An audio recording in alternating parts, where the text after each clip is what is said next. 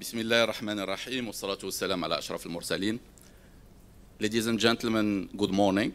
A beautiful morning, thanks to your presence, all of you, public and attendees and speakers. Beautiful morning for Africa.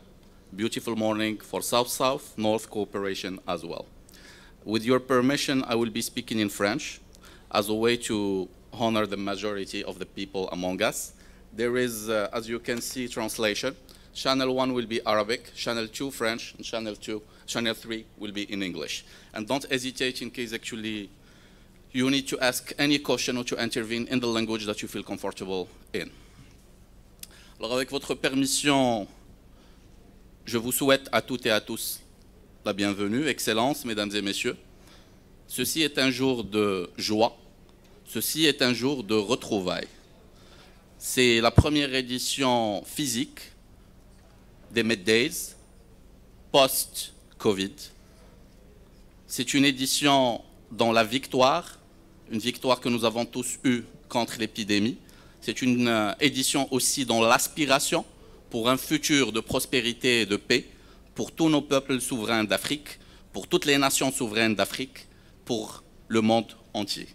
Il m'est agréable d'être parmi vous aujourd'hui. Je m'appelle Amil Laridi, j'aurai le plaisir de faciliter et non pas de modérer, parce que l'objectif est d'écouter tout un chacun d'entre vous. Dans cette session qui, à mon humble avis, est déjà un succès de par votre présence, de par l'énergie qui s'en dégage, de par l'intérêt des thématiques qui lui ont été choisies. Une conférence de très haut niveau qui se déroule sous le haut patronage de Sa Majesté le roi Mohammed, que Dieu le glorifie et l'assiste. Mesdames et messieurs, je tiens de prime abord, et non seulement par raison protocolaire et diplomatique, mais par le cœur, par la raison, de saluer les équipes d'Amadeus pour tout le travail qu'elles accomplissent, et à leur tête, mon cher ami et frère, Sibrahim Fassil Ferry, que je vous demanderai d'applaudir très très fort pour ses efforts continus, souvent dans l'ombre, toujours dans l'humilité, toujours dans le travail acharné, pour servir son pays, notre pays, le Royaume du Maroc, pour servir aussi son pays, plutôt son continent, notre continent, l'Afrique, mais aussi toutes les causes nobles. Alors, de crise en crise, vers un nouvel ordre mondial, pas besoin de vous le décrire. Dans le monde dans lequel on vit aujourd'hui, la crise n'est plus exception, elle est la nouvelle règle.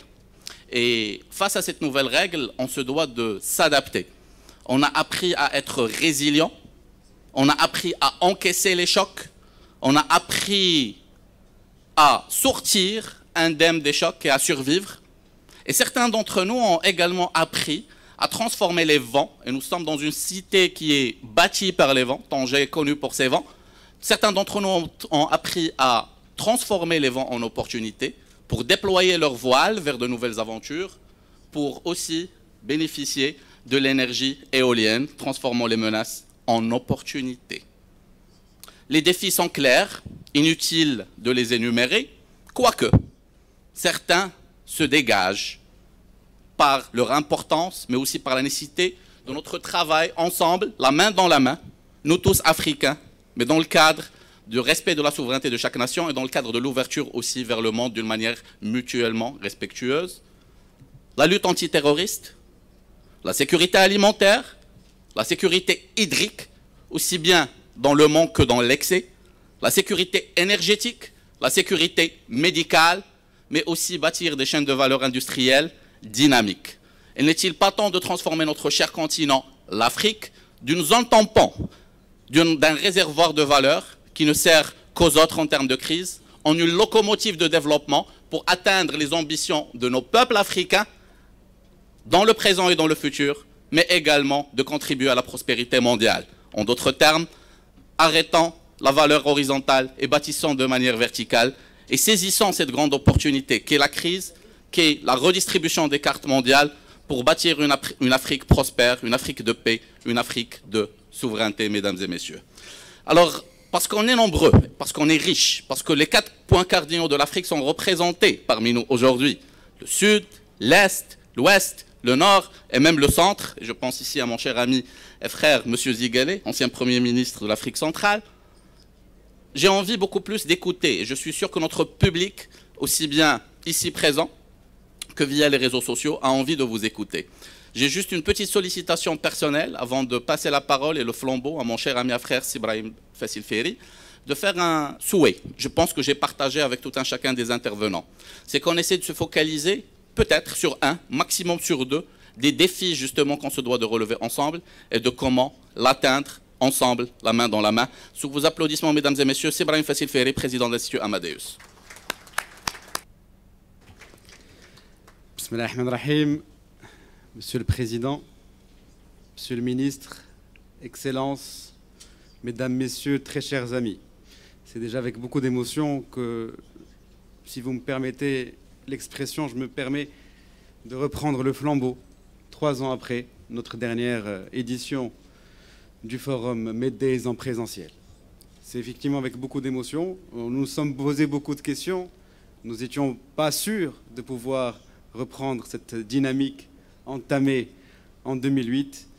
Et en tant que président de l'Institut Amadeus, je suis fier du travail accompli par l'ensemble des équipes de l'Institut Amadeus pour permettre que ce forum du Sud, ce forum construit par le Sud, porté par le Sud, qui traite de thématiques du Sud, puisse reprendre dans des conditions normales et avec le soutien, bien entendu, indéfectible de nos amis et frères qui, à chaque fois que nous les invitons, répondent présents. Donc c'est avec effectivement beaucoup d'émotion que je prends la parole ce matin.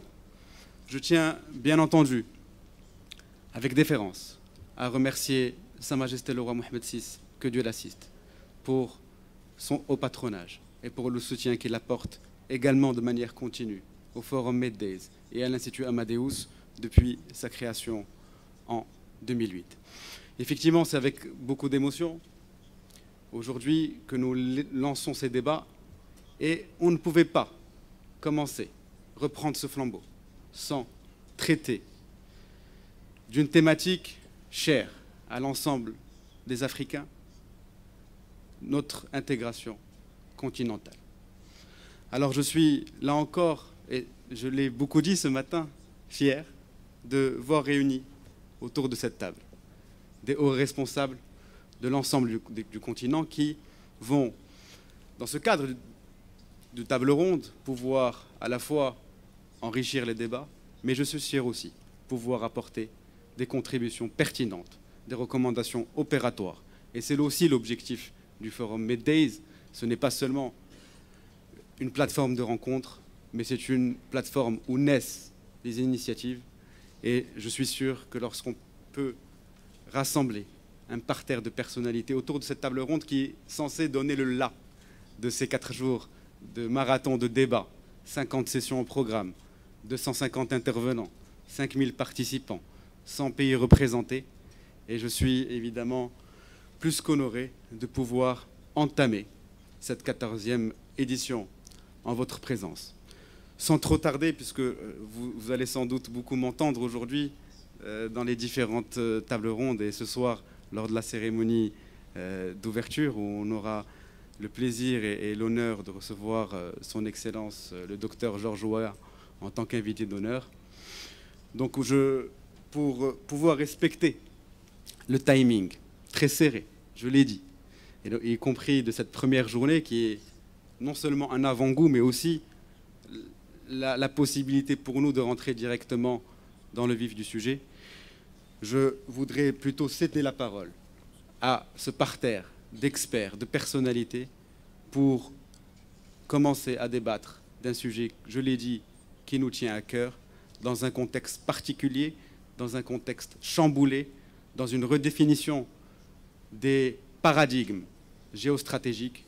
Et évidemment, le continent africain est touché de plein fouet par l'ensemble des crises endogènes, mais aussi exogènes. Et évidemment, l'objectif de cette table ronde, je l'ai dit, c'est de pouvoir apporter des pistes de solutions. Et quand on voit le line-up, si vous me permettez l'expression, de cette table ronde, on peut être qu'optimiste par rapport au output de cette première journée et de cette première série de workshops. Sdi Amin, permets-moi de te remercier pour tes propos généreux à mon endroit et à l'endroit de l'Institut Amadeus.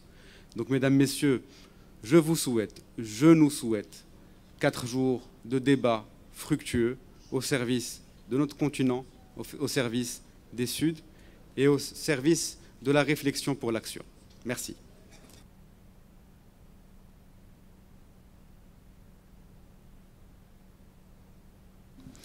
Alors, Monsieur Ratebaye, je ne sais pas si vous êtes avec nous.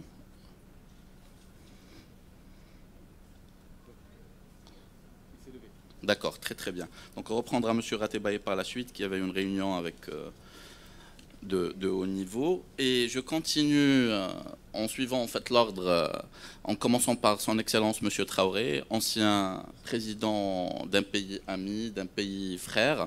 Monsieur Traoré, un plaisir et un honneur en fait de vous revoir, de vous avoir parmi nous ici à Tanger, terre d'ouverture, pilier aussi, point d'entrée aussi de l'Afrique pour transatlantique, mais aussi par rapport à transméditerranée.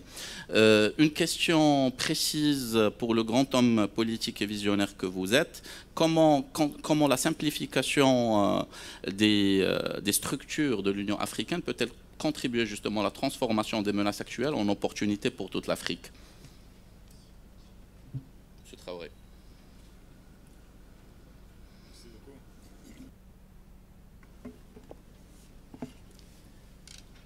Merci beaucoup.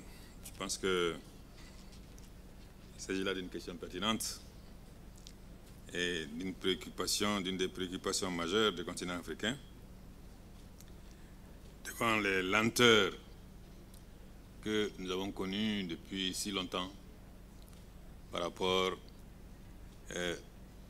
aux objectifs que se sont posés, que se sont donnés, ceux qu'on appelle les pères de nos indépendances, et qui, dès le départ, avaient senti que l'Afrique, pour compter dans le monde, devait s'unir, devait s'intégrer. C'était la seule manière pour nous de rattraper le retard que nous connaissions et de nous développer rapidement. C'est ainsi que des Africains, des panafricains, tels le roi Mohammed V, depuis ce moment-là, le Maroc était à l'avant-garde des Africains. Mohammed V, Sékou Touré, Modibo Keïta, Kwame Nkrumah, qui ont défendu avec acharnement l'idée du panafricanisme. C'est une idée qui ne date pas de cette époque-là. Hein. Elle a commencé depuis la fin du 19e et le début du 20e siècle, où des hommes comme Henry Sylvester Williams, des hommes comme William Edward Burgard avaient déjà prôné le panafricanisme et l'unité des Africains. Bon, ces hommes ont décidé de créer une organisation qui travaillerait pour atteindre justement ces objectifs d'intégration et d'unité. Ainsi fut créée l'organisation de l'unité africaine,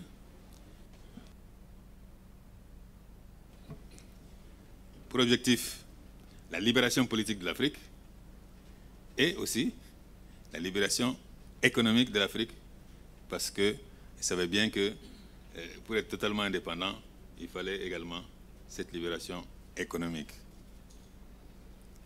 Mais je pense que l'organisation de l'unité africaine, dès le départ,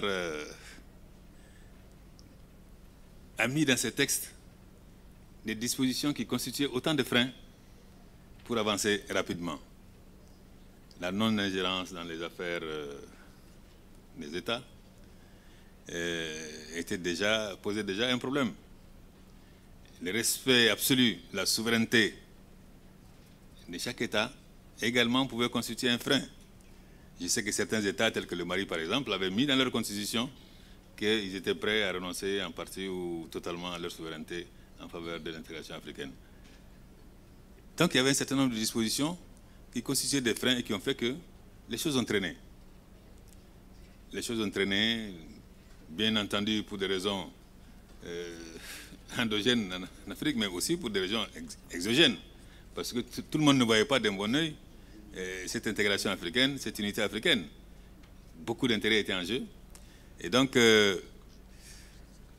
au bout de nombreuses années, hélas, d'autres ont pensé qu'il fallait corriger un peu le tir.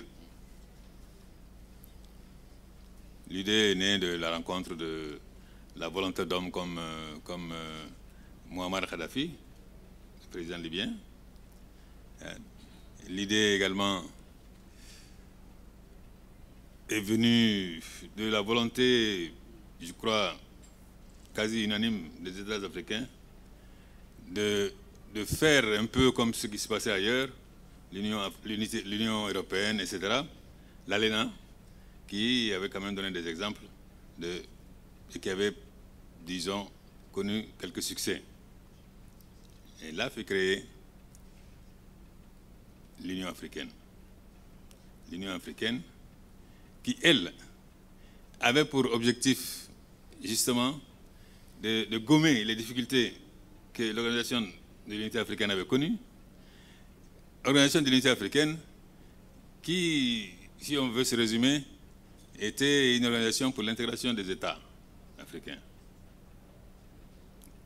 Et l'Union africaine a voulu être, elle, une organisation pour l'intégration des peuples. Et la différence est fondamentale. Vous savez très bien que l'OUA a été critiquée, a été traitée même de club des chefs d'État. Et donc, il fallait créer autre chose qui puisse sortir de ce piège et aller véritablement vers l'unité africaine. Donc, l'Union africaine a été créée pour, disons, aller vers l'intégration des peuples. Et je pense que c'est une décision qui suscite beaucoup d'espoir pour les Africains. Parce que les choses vont vite et l'Afrique connaît de plus en plus de problèmes. Et je pense que les peuples arriveront plus facilement à régler ces problèmes que les États pris en tant que tels.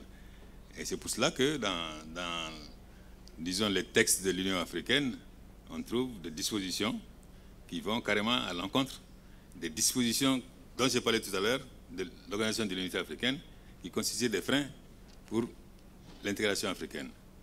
Par exemple, la non-ingérence dans les affaires intérieures a été éliminée. Désormais, on peut effectivement s'impliquer dans les affaires intérieures d'un pays et essayer de régler un certain nombre de problèmes qui, s'ils ne sont pas réglés au niveau de ce pays-là, risquent de s'étendre dans l'ensemble du continent. Ça, ce n'est qu'un exemple. Également, la création de forces de défense et de sécurité, etc. Et je crois que ce qui manque aujourd'hui, c'est peut-être que les choses évoluant, les premiers responsables en Afrique étaient des Africains, étaient conscients qu'il fallait absolument que nous nous mettions ensemble, mais de plus en plus, c'est une idée qui s'estompe. Les générations actuelles qui n'ont pas connu le colonialisme, qui n'ont pas connu un certain nombre de choses, bon, aujourd'hui, ils sont de moins en moins africains et ils sont de plus en plus gambiens, maliens, sénégalais, ivoiriens, sud-africains, etc. Et ça, si on n'y fait pas attention, ça risque de compromettre l'intégration de l'Afrique. Parce que de plus en plus, il y a des sirènes qui nous soufflent à l'oreille que chacun de nous peut s'en sortir tout seul, hein, en nous susurrant des taux de croissance à 2 chiffres, en disant, bon, de toute façon, vous pouvez vous en sortir avec un taux de croissance de 2 chiffres, c'est pas vrai, c'est de la poudre aux yeux. Donc, il faut que nous nous hâtions lentement, que nous nous hâtions sûrement pour arriver à cette c'est une obligation pour l'Afrique de s'unir, de s'intégrer. Donc à cette obligation d'intégrer nos pays et de nous mettre ensemble pour nous développer, pour parler d'une seule voix et pour permettre à l'Afrique de compter dans le concert de nations, de compter sur cette planète. Les choses vont vite. Allons un peu plus vite. Soyons de plus en plus africains et croyons au destin de l'Afrique. Merci, Excellence. Merci. Merci, Excellence. Merci d'avoir respecté aussi le timing avec des propos très riches et pertinents comme toujours. Donc pour faire le pont avec son Excellence M. Ziguélé, ancien Premier ministre de Centrafrique, et avant d'écouter aussi M. Moussa Mara, ancien Premier ministre du Mali. Donc M. Traoré a fait un pont des plus intéressants. Il nous a rappelé en fait justement l'idée derrière cette Union africaine avec les ports fondateurs dont feu Sa Majesté le roi Mohammed V faisait partie. Ils ont pensé non seulement en fait à l'indépendance politique des Africains, mais aussi à l'indépendance économique. Et on se doit toujours, quand on parle d'indépendance, de penser aussi à un autre volet, qui est l'indépendance culturelle. Parce que très souvent, nous autres peuples d'Afrique, on parle de prospérité, on parle de paix, et à juste valeur, et il faut le faire, mais il y a cette indépendance culturelle qui est très fondamentale. Tant qu'on considère qu'on dépend du Nord, que le Nord est plus intelligent, que le Nord est le modèle à suivre, on n'arrivera jamais à être debout ou à bâtir. Ce n'est pas une invitation à être contre le Nord, au contraire, c'est une invitation à travailler avec le Nord, la main dans la main, mais d'égal à égal et dans le respect. N'était-ce pas là justement la quintessence de ce beau message de son Excellence M. Traoré, ancien président du Mali, frère. Donc à présent, avec votre... À présent, en fait, et dans le respect justement de l'ordre, je demanderai à M. Tanger Mamadou, son Excellence Monsieur le ministre des Affaires étrangères de la République du Gambie, frère, de beautiful country. Welcome, Your Excellency. A pleasure to have you with us this morning. My question will be in English. And I know actually that the experienced politician that you are and diplomat that you are have a lot to say about how actually the African Union can contribute to handle the challenges of Africa and of the world today. But my question will be very precise. You are in a country that is blessed by water, while other actually countries in Africa are having water stress and sometimes inundations and floods. How can we together actually manage this new situation due to climate change? How can we together tackle in the same time the water stress but also the water excess in Africa and of course other subjects that you may choose? Under your applause, ladies and gentlemen. Thank you very much. First of all, I would want to salute all the beautiful people who are here. We have the former president of Mali, our elder, Mr. President Jonkunda Traoré, who is a household name in our sub-region. And just recently, he visited the Gambia when they had a gathering of people from his ethnic group. Not trying to put emphasis on the fact that they belong to one ethnic group, but to try to see how best we can bring all our ethnic groups together to know that what we have in common is more important than what separates us, to put emphasis on our similarities than our differences. So, sir, thank you very much. I'm glad to be here with you. I have former prime ministers, my brother from Mali, our elder from Central African Republic. Mali is a country that is very dear to my heart. Because for your information, my father is originally from Mali. And that shows that in Africa, the borders are artificial borders created by colonial powers. I feel very much at ease in Senegal, where my mom's sisters are from Senegal, and I was born in the Gambia. So I feel very much African, sir. Not thinking as a Gambian or a Senegalese or Moroccan. And I did part of my studies here in Morocco, so Morocco also occupies a pride of place in my life. And I want to seize this opportunity to sincerely congratulate Brahim Fassi for yet being able to achieve another feat. 3 years after the last edition, here we are together to share our ideas on many issues. And the precise questions you ask, I will answer that question, but I will also dwell on other issues because you mentioned the idea of culture. And I think for us to move forward, to be able to leapfrog, culture has to occupy a pride of place in our development process. You see, you have countries like the Republic of Korea, not to mention them. They were at the same level with some of our African countries, like Ghana, and Kenya was ahead of them. But they've been able to leapfrog, not only through science and technology, but because they've been able to see themselves through their own eyes, not through the eyes of others. And not later than yesterday, I was listening to Sehante Job.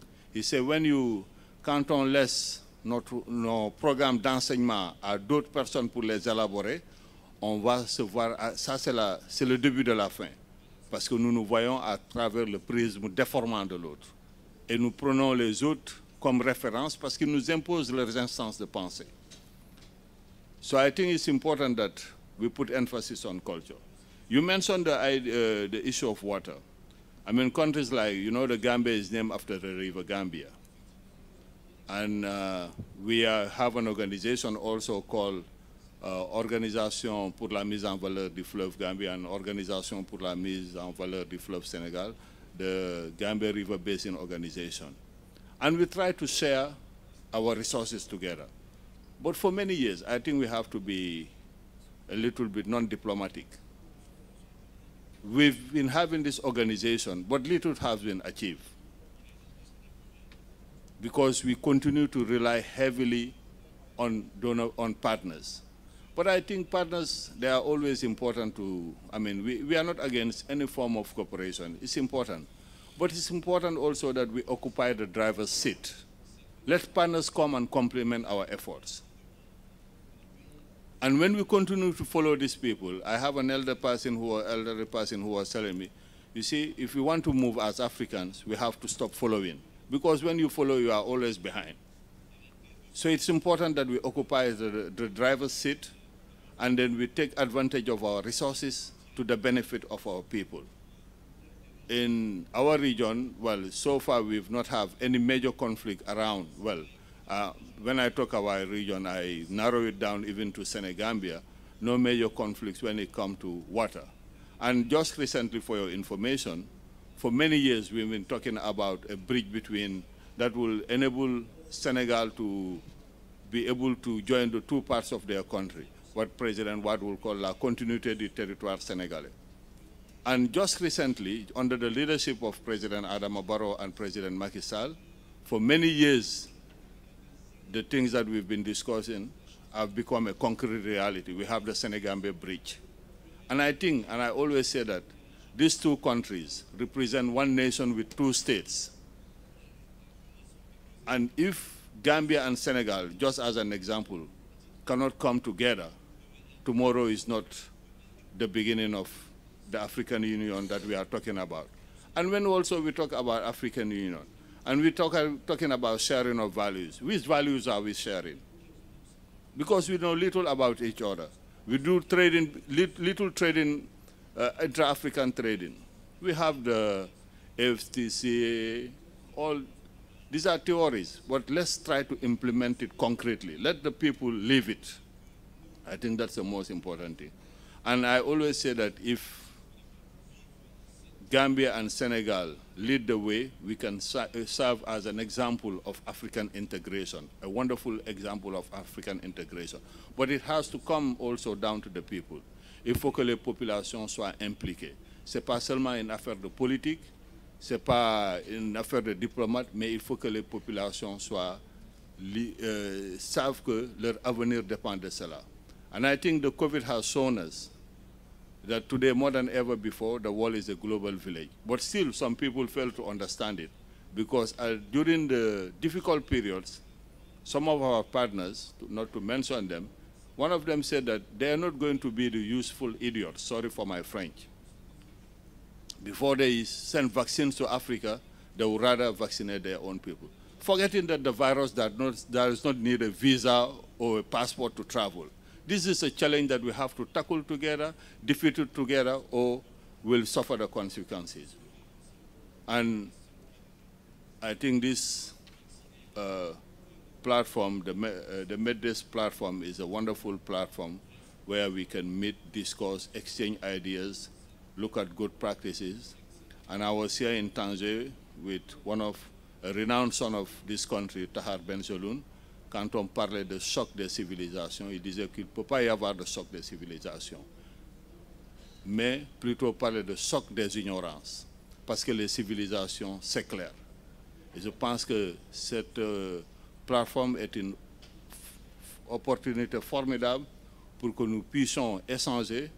Et comme on le dit dans la tradition mandingue, on a ce qu'on appelle les silatigui, les maîtres de sentier, sentier S-E-N-T-I-E-R, Master of Path, les silatigui, que ce sont des gens qui plantent des grains de lumière pour éclairer notre traversée de l'existence.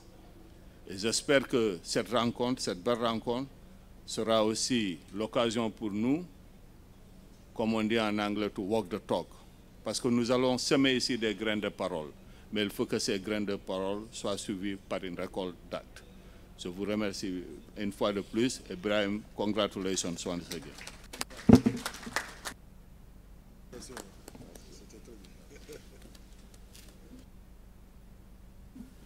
Thank you, Your Excellency. Thank you for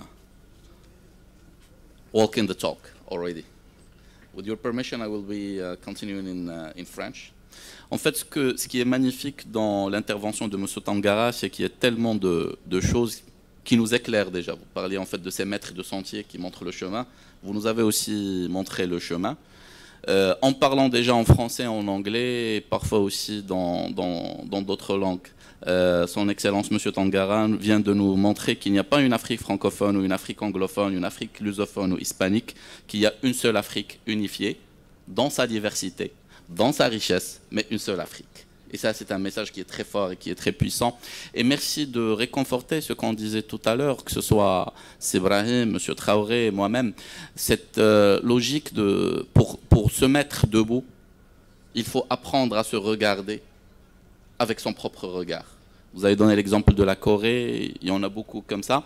Il faut arrêter de voir le monde en étant à genoux, parce qu'on le verra toujours comme étant grand et lui, il nous verra toujours comme étant petit. Il faut se mettre debout, il faut marcher, il faut bâtir la main dans la main.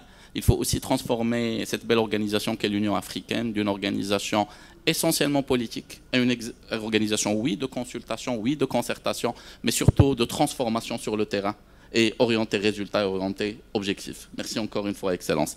Un réel plaisir.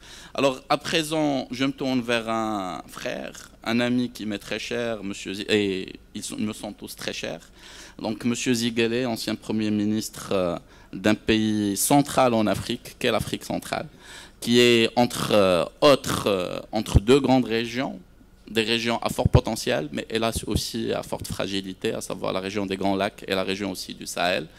Un pays si riche de par ses femmes et ses hommes, parce que et nous considérons tous que c'est la plus grande des richesses, avant que ce soit la richesse matérielle. Donc, Monsieur Ziguélé, une question qui vous est propre, une question qui vous est unique, celle liée peut-être en fait à la paix et la sécurité. Comment peut-on y contribuer tous ensemble, la main dans la main, sous vos applaudissements, mesdames et messieurs? Je voudrais d'abord remercier et féliciter M. Ibrahim Fassifiri et toute l'équipe de MEDays qui ont réussi depuis plus de 10 ans aujourd'hui à maintenir vivant ce forum de débat interafricain, mais pas uniquement interafricain, puisqu'il y a toujours des invités en dehors de l'Afrique. Vraiment mes félicitations. Et je souhaite que cela se renforce et que cela continue. Merci aussi à toutes les mains qui ont fait en sorte que cet événement soit possible. Je viens d'un pays qui s'appelle la République centrafricaine. En arabe, Afrika Ousta. C'est le seul pays en Afrique qui a le nom de l'Afrique dans son patronyme, puisque nous nous appelons la République centrafricaine. Et je vais commencer par une anecdote avant de répondre à votre question. Tout à l'heure, quand on est arrivé à la conférence, j'ai rencontré deux jeunes personnes, une jeune dame et un jeune monsieur. Et je leur ai dit, mais nous allons commencer le premier panel aujourd'hui pour discuter de l'Union africaine. Elle m'a regardé, elle m'a dit, ah, bonne question. Mais c'est comment le drapeau de l'Union africaine? Nous ne savons même pas quel est le drapeau de l'Union africaine. C'est une triste réalité.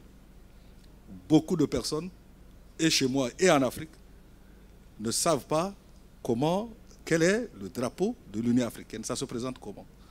Ça veut dire quoi? Ça veut dire que tout commence par la connaissance. Et c'est pour ça que je remercie mon frère, le ministre Tangara, d'avoir été très brillant dans son intervention, parce que ce qu'il nous faut, c'est la lumière. C'est ceux qui plantent des poteaux de lumière sur le chemin pour arriver à là où nous voulons arriver. Et cela commence par la maîtrise de la connaissance. Regardez en Afrique les plus grandes chaires d'études africaines, où des hommes et des femmes, de jeunes hommes et de jeunes femmes peuvent étudier l'histoire de l'Afrique, la géographie de l'Afrique, l'économie de l'Afrique, la sociologie de l'Afrique, la philosophie africaine. C'est dans les grandes universités occidentales. C'est uniquement dans les grandes universités occidentales. C'est-à-dire l'Afrique se pense, se dissèque, s'apprend et se connaît en dehors du continent. Il n'y a pas de chaire d'études africaines digne de ce nom dans les grandes universités africaines. Peut-être en Afrique du Sud. Peut-être en Afrique du Sud. Et ça, c'est la première question qu'il faut se poser. Si nous voulons l'Afrique, il faut qu'on la conceptualise. Il faut qu'elle soit connue. Il faut qu'elle soit pensée, qu'elle soit acceptée par les générations pour que le projet soit porté. Donc, tout commence, là, le grand voyage commence par ce que nous avons dans notre tête pour arriver au résultat. Le reste, c'est de l'infrastructure, comme dirait quelqu'un. Il faut que la superstructure soit battue, soit construite. Donc nous sommes en Afrique. Ce que nous reprochons en quelque sorte à l'Union africaine, c'est ce que mon voisin, le ministre Tangara, a dit, c'est le choc des ignorances. Le centrafricain, c'est-à-dire l'habitant, même le décideur parfois de la République centrafricaine, ne connaît pas le Maroc. Il ne connaît pas la Tunisie. Il a entendu parler, je ne sais pas moi, du Malawi. Mais si vous lui dites quelle est la capitale du Malawi, il ne sait pas, il n'a aucune idée de l'environnement dans lequel on vit dans ces pays-là. Donc comment construire l'Afrique sans connaître l'Afrique? Excusez-moi de revenir plusieurs fois là-dessus, je pense que c'est ça la fondation. Deuxièmement, les problèmes que nous rencontrons en Afrique, dans la construction de l'Union africaine, et c'est pour revenir d'une autre manière à la question que vous m'avez posée, c'est le fait que dès 1963, des choix ont été faits. Il y avait le groupe de Casablanca avec le regretté, le roi, Sa Majesté Mohammed qui voulait l'union immédiate. Et puis il y avait l'autre groupe de Monrovia qui avait dit qu'il faut y aller par étapes. Et ces choix-là, nous sommes en train de les payer aujourd'hui. Parce que, comme le disait le président Diakounda Traoré, chaque fois que nous avançons dans le temps, nous revenons au micronationalisme. Nous cherchons à renforcer plutôt l'État-nation au détriment de l'Union africaine. Et nous avons été donc piégés par ce choix. Mais nous pouvons y revenir progressivement, à mon avis, en construisant des États démocratiques qui mettent en avant l'éducation. L'éducation. Pour qu'on sache de quoi il s'agit. Et puis deuxièmement, pour qu'on sache que, en fait, les États ne sont pas les ennemis des uns des autres, mais ils sont complémentaires. C'est ce qui fait qu'aujourd'hui, en Afrique centrale, qui concentre en matière de PIB les plus grands volumes d'actifs économiques en Afrique, vous avez le taux de développement le plus bas. Parce que parfois l'horizon, c'est la forêt. Parfois, l'horizon, c'est la forêt. C'est-à-dire, on ne raisonne pas au-delà de la frontière nationale, on raisonne parfois au niveau du village, de l'État, de la région, de la préfecture. C'est pour ça que chaque tentative de rapprochement est considérée comme une agression. Avant, on faisait la guerre avec les flèches. Maintenant, on fait la guerre avec des canons. Et donc, cela favorise également, à cause de cette faiblesse structurelle des États, cela favorise la naissance de mouvements dits armés, mais qui, en fait, sont la face moderne d'une économie criminelle, d'une économie de guerre. Parce que tout cela est financé avec l'argent qu'on tire de l'exploitation facile des ressources comme le diamant chez moi, comme l'or qui se retrouve dans tous les cours d'eau, dans une superficie de plus de 600 000 km², etc. Si à côté, vous avez des États qui ne peuvent pas tenir debout parce qu'ils voient l'avenir seuls et qu'ils veulent construire l'avenir seuls, même s'ils sont enclavés, nous arrivons donc à des situations où on ne peut pas gérer la paix. Je crois qu'on demande beaucoup à l'Union africaine sans...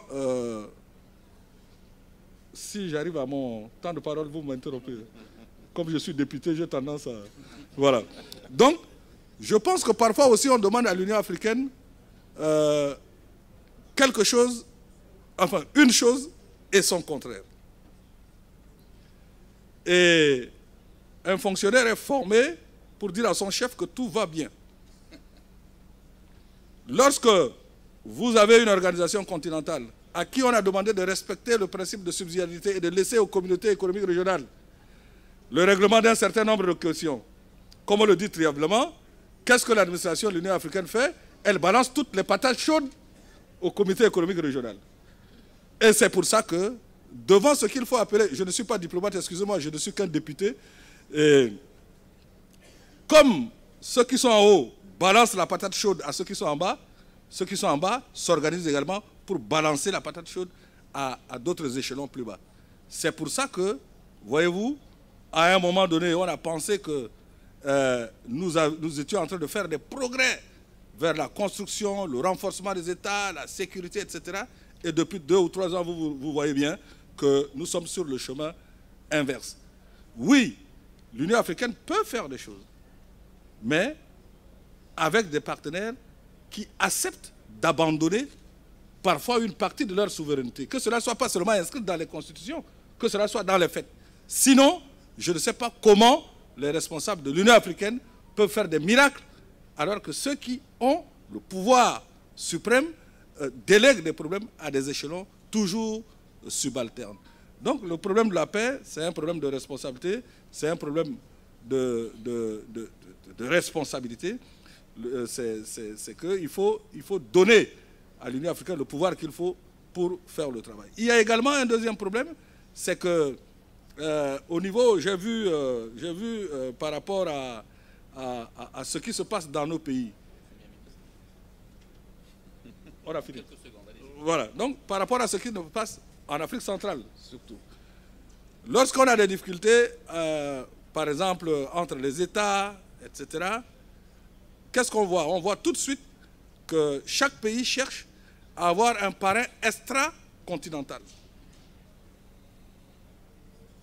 auprès de qui il sous-traite le problème, ou il fait traiter le problème. Et le problème revient maintenant, et on dit, voilà ce que vous devez faire pour régler le problème. Alors que si nous voulions crédibiliser l'Union africaine, ces affaires-là devraient transiter d'abord par l'Union africaine. C'est à l'Union africaine seule de savoir si elle a besoin de telle ou de telle puissance extra-continentale pour l'aider à résoudre le problème. Excusez-moi d'avoir été long, mais j'ai parlé dans le désordre. Je m'en excuse une fois. Vous avez été riche et non pas long, Excellence. D'ailleurs, je trouve tellement de plaisir en fait à écouter chaque intervention que je ne regarde même pas ma montre. Réellement, réellement. C'est un vrai plaisir et ça coule de source. Dans la diversité, parce que vous avez remarqué qu'il y a plusieurs angles de vue et c'est l'objectif aussi aujourd'hui, c'est de sortir un peu du jargon protocolaire et de proposer des points de vue qui sont assumés et des solutions aussi qui sont ancrées et surtout lire entre les lignes. C'est des grands politiciens. Alors, chose promise, chose due, je me tourne vers un ami qui nous est tout cher, M. Moussa Mara, ancien Premier ministre en fait, de la République du Mali frère, et vraiment avec la même question, comment tous ensemble peut-on tacler la problématique de la sécurité et la lutte antiterroriste dans la région et en Afrique. Sous vos applaudissements, mesdames et messieurs. Bien, merci. Je voudrais évidemment me joindre à mes prédécesseurs pour féliciter l'équipe de Amadeus et en particulier Brahim par rapport à la très bonne organisation comme d'habitude des MEDays. Saluer la présidence de notre aîné, le président Diongoula Traoré, de mon ami Martin et de toutes les personnalités qui sont ici présentes, sans oublier le ministre des Affaires étrangères, Tanger, évidemment. Avant de parler de sécurité, peut-être je voudrais aussi insister un peu, prendre appui sur ce que Martin disait tout à l'heure. On a tendance à accuser l'Union africaine de beaucoup de maux, mais l'Union africaine ne reflète que nos insuffisances en tant qu'État ou en tant qu'organisation régionale. Parce que l'Union africaine a été mise en place sur cette base. Il a regroupé l'ensemble des pays africains. Et les pays africains, au moment des indépendances, chacun avait pratiquement ses orientations, ses priorités, ses faiblesses. Et l'organisation commune n'a pu que refléter cela.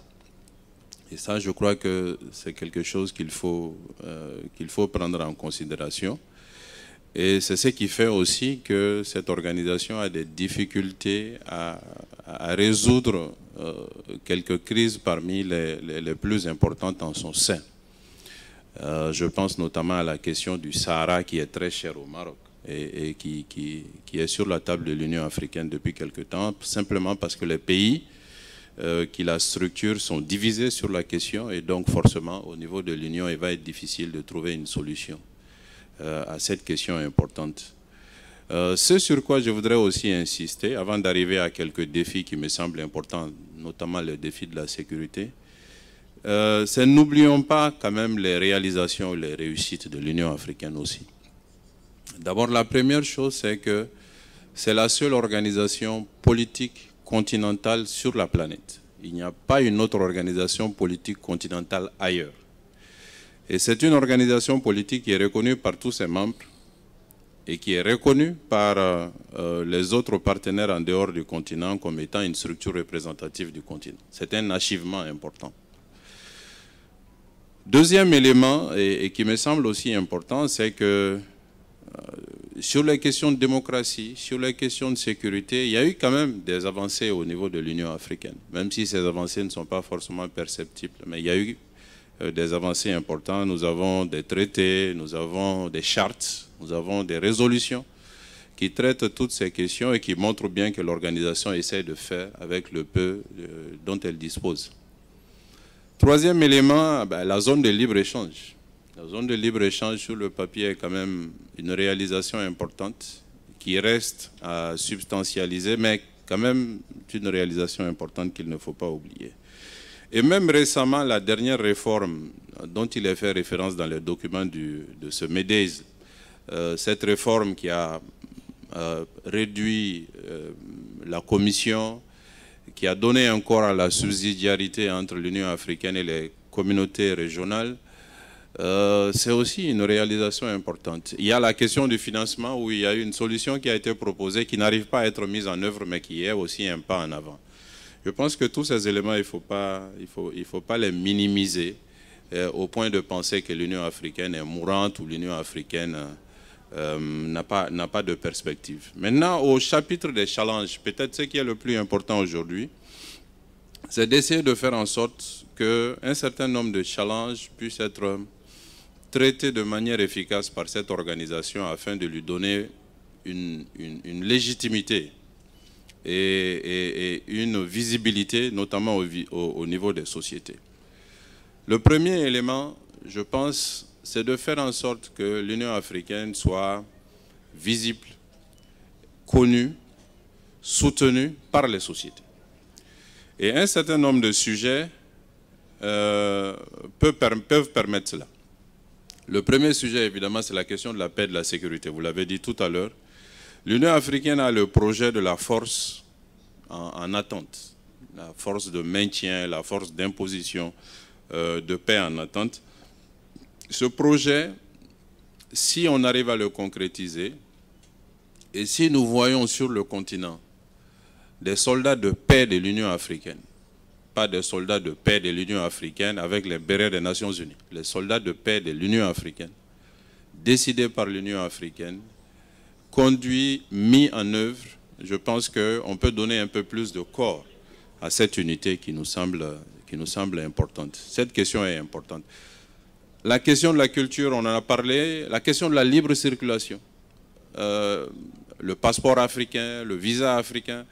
Toutes ces questions peuvent permettre de donner corps à l'Union africaine pour les Africains. Je pense que ça, c'est un enjeu important. Le deuxième enjeu dont on parle, c'est la question de la réforme des Nations Unies et de la présence africaine au sein du Conseil de sécurité en tant que membre permanent. Nous avons sur cette question des grands pays africains qui se battent pour avoir le siège. Pourquoi ne nous entendrions pas, nous, pour que ce siège de membre permanent revienne à l'Union africaine, exercé par la présidence en exercice de l'Union africaine, qui est une présidence tournante, et qui va permettre de donner une place à l'Afrique dans le concert des nations et en même temps de légitimer notre organisation commune. Je pense que ça, c'est un sujet qui est important et qui permettrait aussi, je pense, de donner une place à l'Union africaine. Ensuite, il y a les changements climatiques. Le leadership sur les changements climatiques, il est aujourd'hui exercé par l'Union africaine, mais les projets et les programmes sont mis en œuvre toujours à l'échelle des États. Au moins sur la question de l'adaptation, parce qu'il y a l'atténuation, il y a l'adaptation. Sur la question de l'adaptation, à travers des grandes infrastructures structurantes, nous pouvons faire en sorte que l'Union africaine exerce le leadership et que nous ayons des infrastructures sur le solaire, sur les transports, sur l'hydraulique, conduites sous l'égide de l'Union africaine, ce qui va aussi, je pense, lui donner une présence et une légitimité qui me semble un peu plus importante et qui va lui donner corps et donner corps en même temps au projet commun que nous partageons. Le dernier élément sur lequel je voulais intervenir, c'est la question du financement. Évidemment, tout ce qu'on a dit, tout ce qu'on envisage ne peut pas aller sans un système de financement qui puisse permettre à l'organisation d'être autonome. Aujourd'hui, ce n'est pas le cas. Son simple fonctionnement, il y a des difficultés à couvrir en termes de cotisation.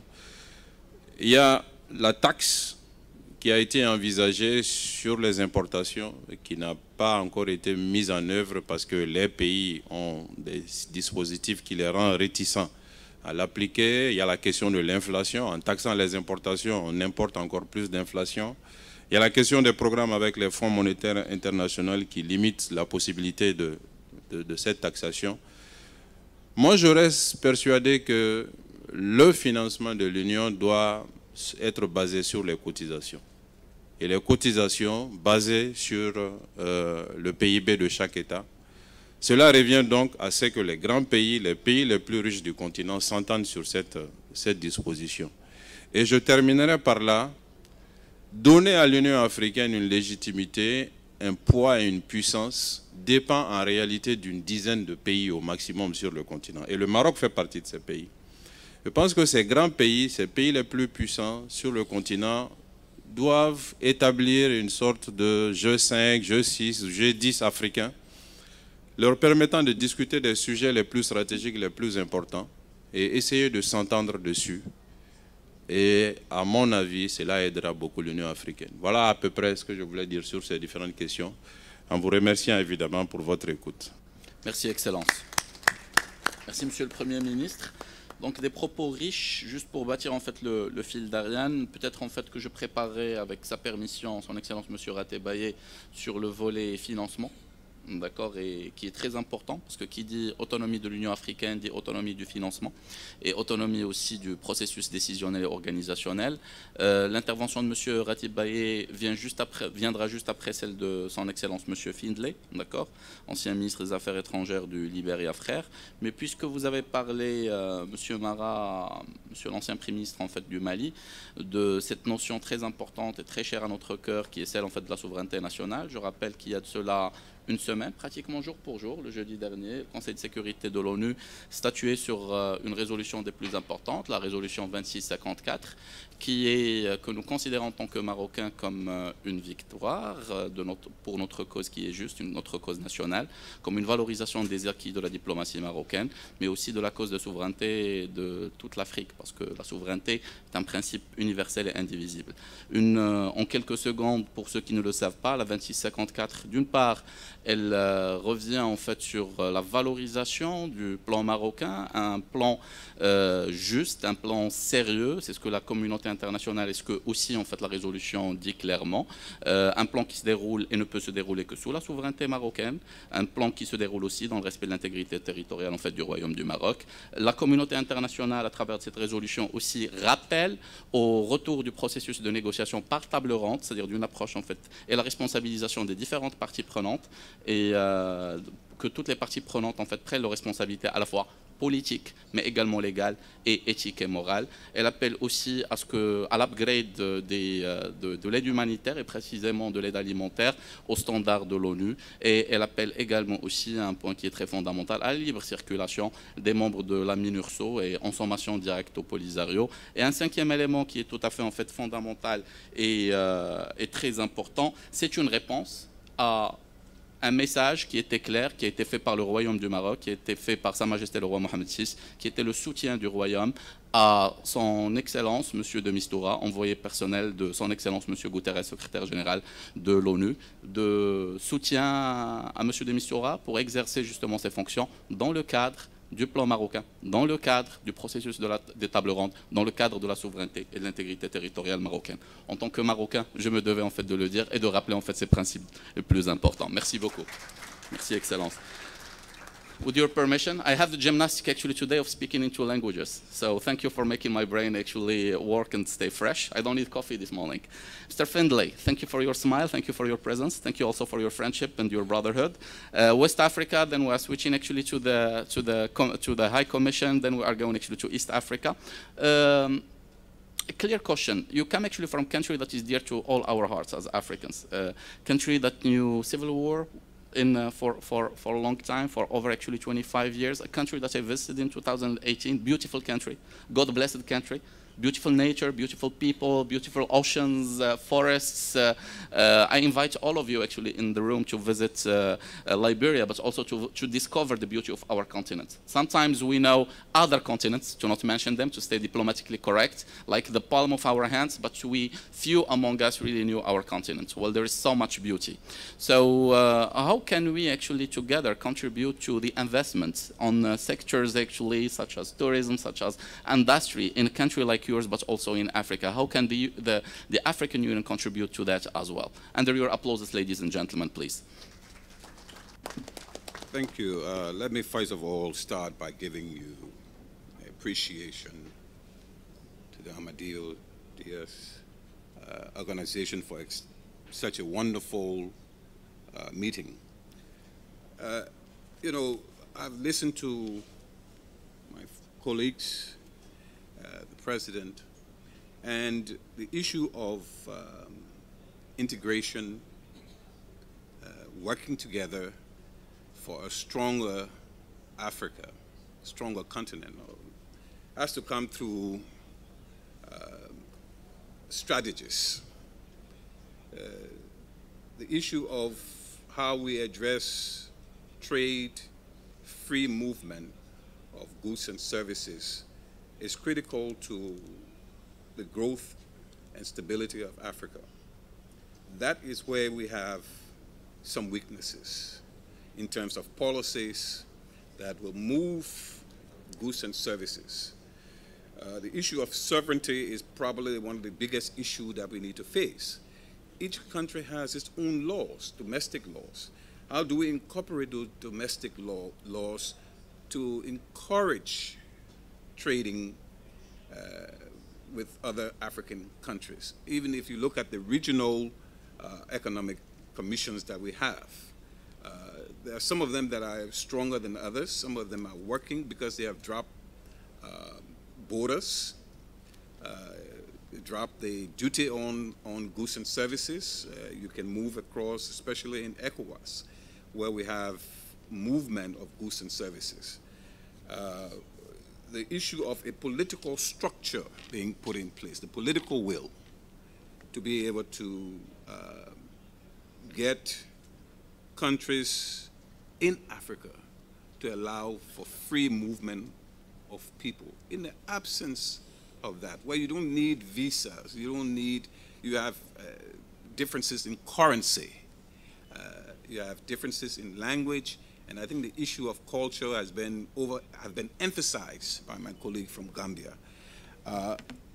These are all factors to growth and development in terms of increasing trade, increasing tourism with each other. The Africa Free Trade Agreement is one of those things that I think that the African Union was successfully able to get done. The Secretariat is set up, and we look forward to seeing them break down some of these barriers in terms of duties, in terms of visas, and open up the continent. You know, one of the things that I think we need to look at, and I like to refer to the health, the COVID issue, where you have the African health minister coming up with a strategy to reduce the cost of COVID drugs for Africa. That strategy in itself was unique. It didn't have borders. It didn't have visas. The issue was we had to address epidemic that was going to kill out Africans. And Africa stood up. Morocco, for example, I know did a lot in terms of sending medication to some of the less fortunate countries. The AU organized itself. And so if we can use that same strategy that the health ministers came together and put together and turn it into a policy that will address the issue and the barriers that we are faced with in the tourism sector, the industry sector. We need to begin to start to trade with each other in raw material, in manufacturing goods, rather than looking outside of our continent. I will close. I will try to stay within my 3 minutes, but I want to close by saying that the dependency on donors is affecting our priority, how we choose our priorities, because we're so heavily dependent on donors funding, and when they come with the funding, they come with the priorities. And so they dictate to us what they want us to do, rather than looking at our priority and addressing our priorities. And that's where I think this strategy that came up with the health ministers, African health ministers, is a good one, is one that we don't need to listen to countries like my brother said from the Gambia, that you had a particular country we don't want to mention, but saying to us, we have to treat, we're not going to give Africans the drugs. We're basically going to treat ourselves. So we need to step up to the plate with policies that are going to guarantee structures in place, implementation of those policies have to be incorporated by all Africans. Not only the nation, not only the leadership, but also the people. I think that is very important for us. I will stop here and let my other colleagues speak from there. Thank you. Thank you, Your Excellency. Thank you, Mr. Findlay. With your permission, I will be switching to French, maybe, also to incorporate and giving you time to put your headphones. So, alors, deux points en fait importants, Excellence, parmi d'autres dans une riche intervention. Donc, je prends le premier et je le prépare en pan pour son Excellence Monsieur Raté-Baye. Je pense que le point il est clair, c'est celui de l'autonomie financière, d'accord, de l'Union africaine, qui est très importante parce que sans autonomie financière, pas d'autonomie de décision, mais aussi celui de la prospérité interafricaine et de l'ouverture vers le monde. Donc ça, c'est un point qui est vraiment sur mesure pour vous, Excellence. L'autre point qui est tout aussi fondamental, c'est celui de la sécurité médicale. Très important, très fondamental. On l'a connu durant l'Ebola, on l'a connu aussi pendant le Covid.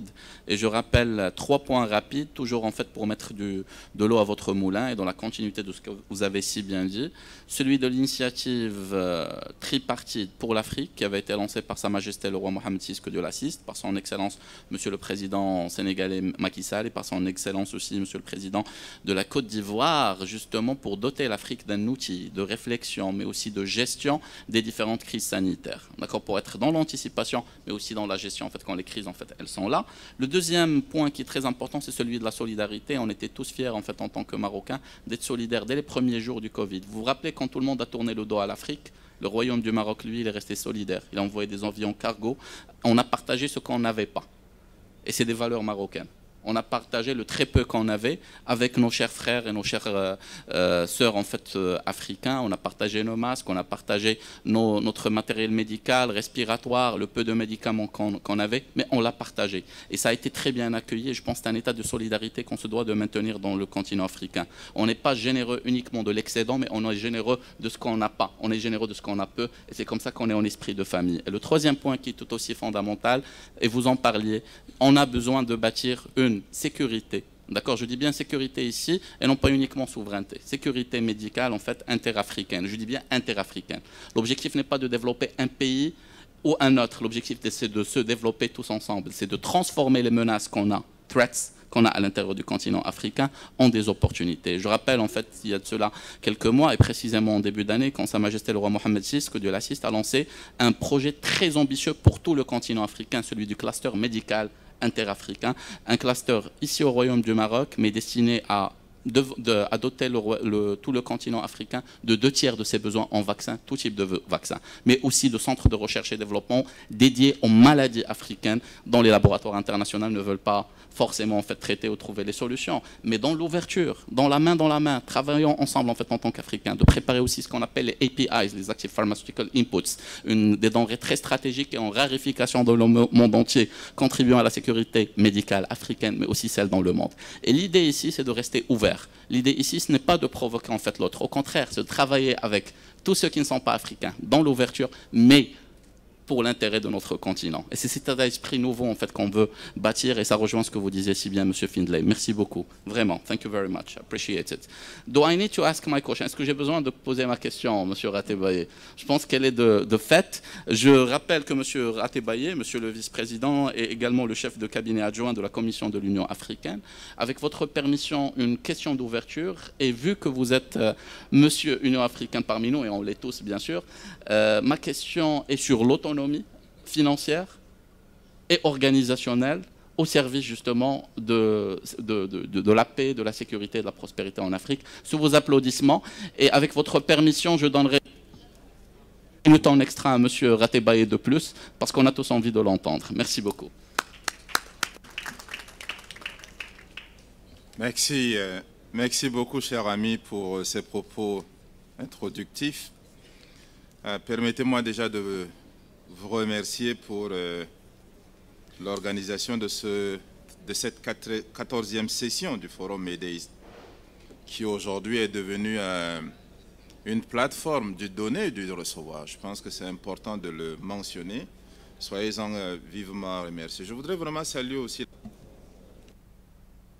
saluer la présence de ce parterre de personnalités que nous avons dans la salle, l'ancien président Dieu, les anciens premiers ministres Mara et Martin Ziguele, les anciens ministres, j'ai vu mon ami Mankeur Ndiaye, Cheo Koutoundé, mon frère Tongara dans la salle, Finlay aussi, avec qui nous avions beaucoup travaillé. Chers amis, la question du financement est un sujet qui a longtemps été au cœur des priorités du continent. Il faut rappeler que dans les recherches, au-delà des contributions des États membres, il a été question de trouver des sources alternatives de financement, des sources pérennes au financement de l'organisation.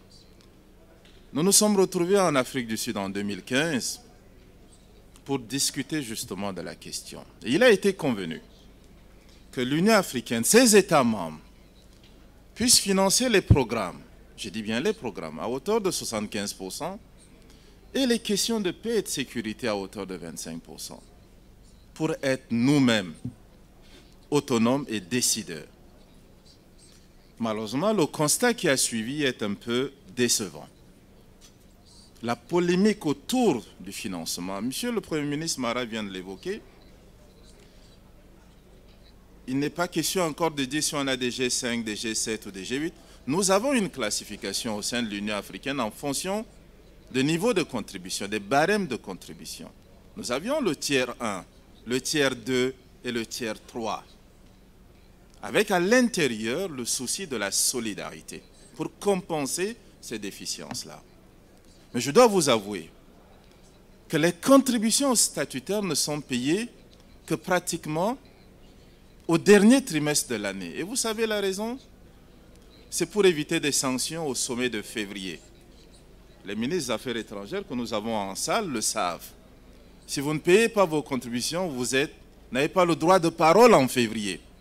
Pour éviter d'embarrasser les chefs d'État, les contributions viennent en fin d'année, alors que vous êtes supposé mettre en œuvre les programmes durant toute l'année. C'est quand même un paradoxe quelque part. Et nous avions des arriérés. Ce déficit de financement est plus criant dans le domaine de paix et sécurité. J'ai l'habitude de dire, et même dans mes fonctions antérieures, qu'on ne peut pas continuer à sous-traiter notre sécurité. J'en veux pour preuve, et j'ai été modestement de ceux qui ont contribué à écrire, par exemple, la convention du G5 en son temps.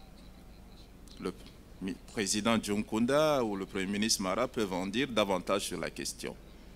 Nous nous sommes retrouvés en février 2015 à Bruxelles, conférence des donateurs, une enveloppe 413 millions d'euros.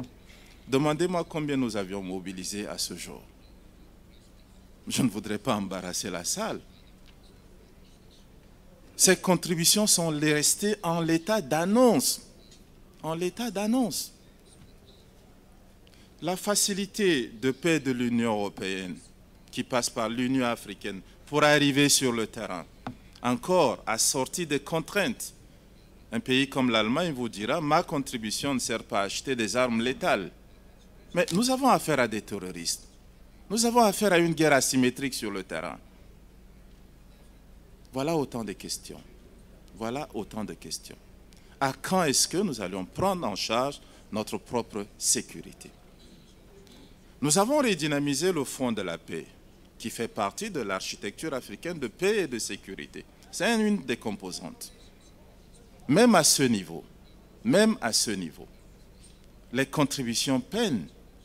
Mais c'est sur ces fonds que nous puissions anticiper et parler de la diplomatie préventive, la gestion des conflits, le règlement des conflits et la reconstruction post-conflit. Et Dieu seul sait, aujourd'hui, toutes les régions du continent sont affectées.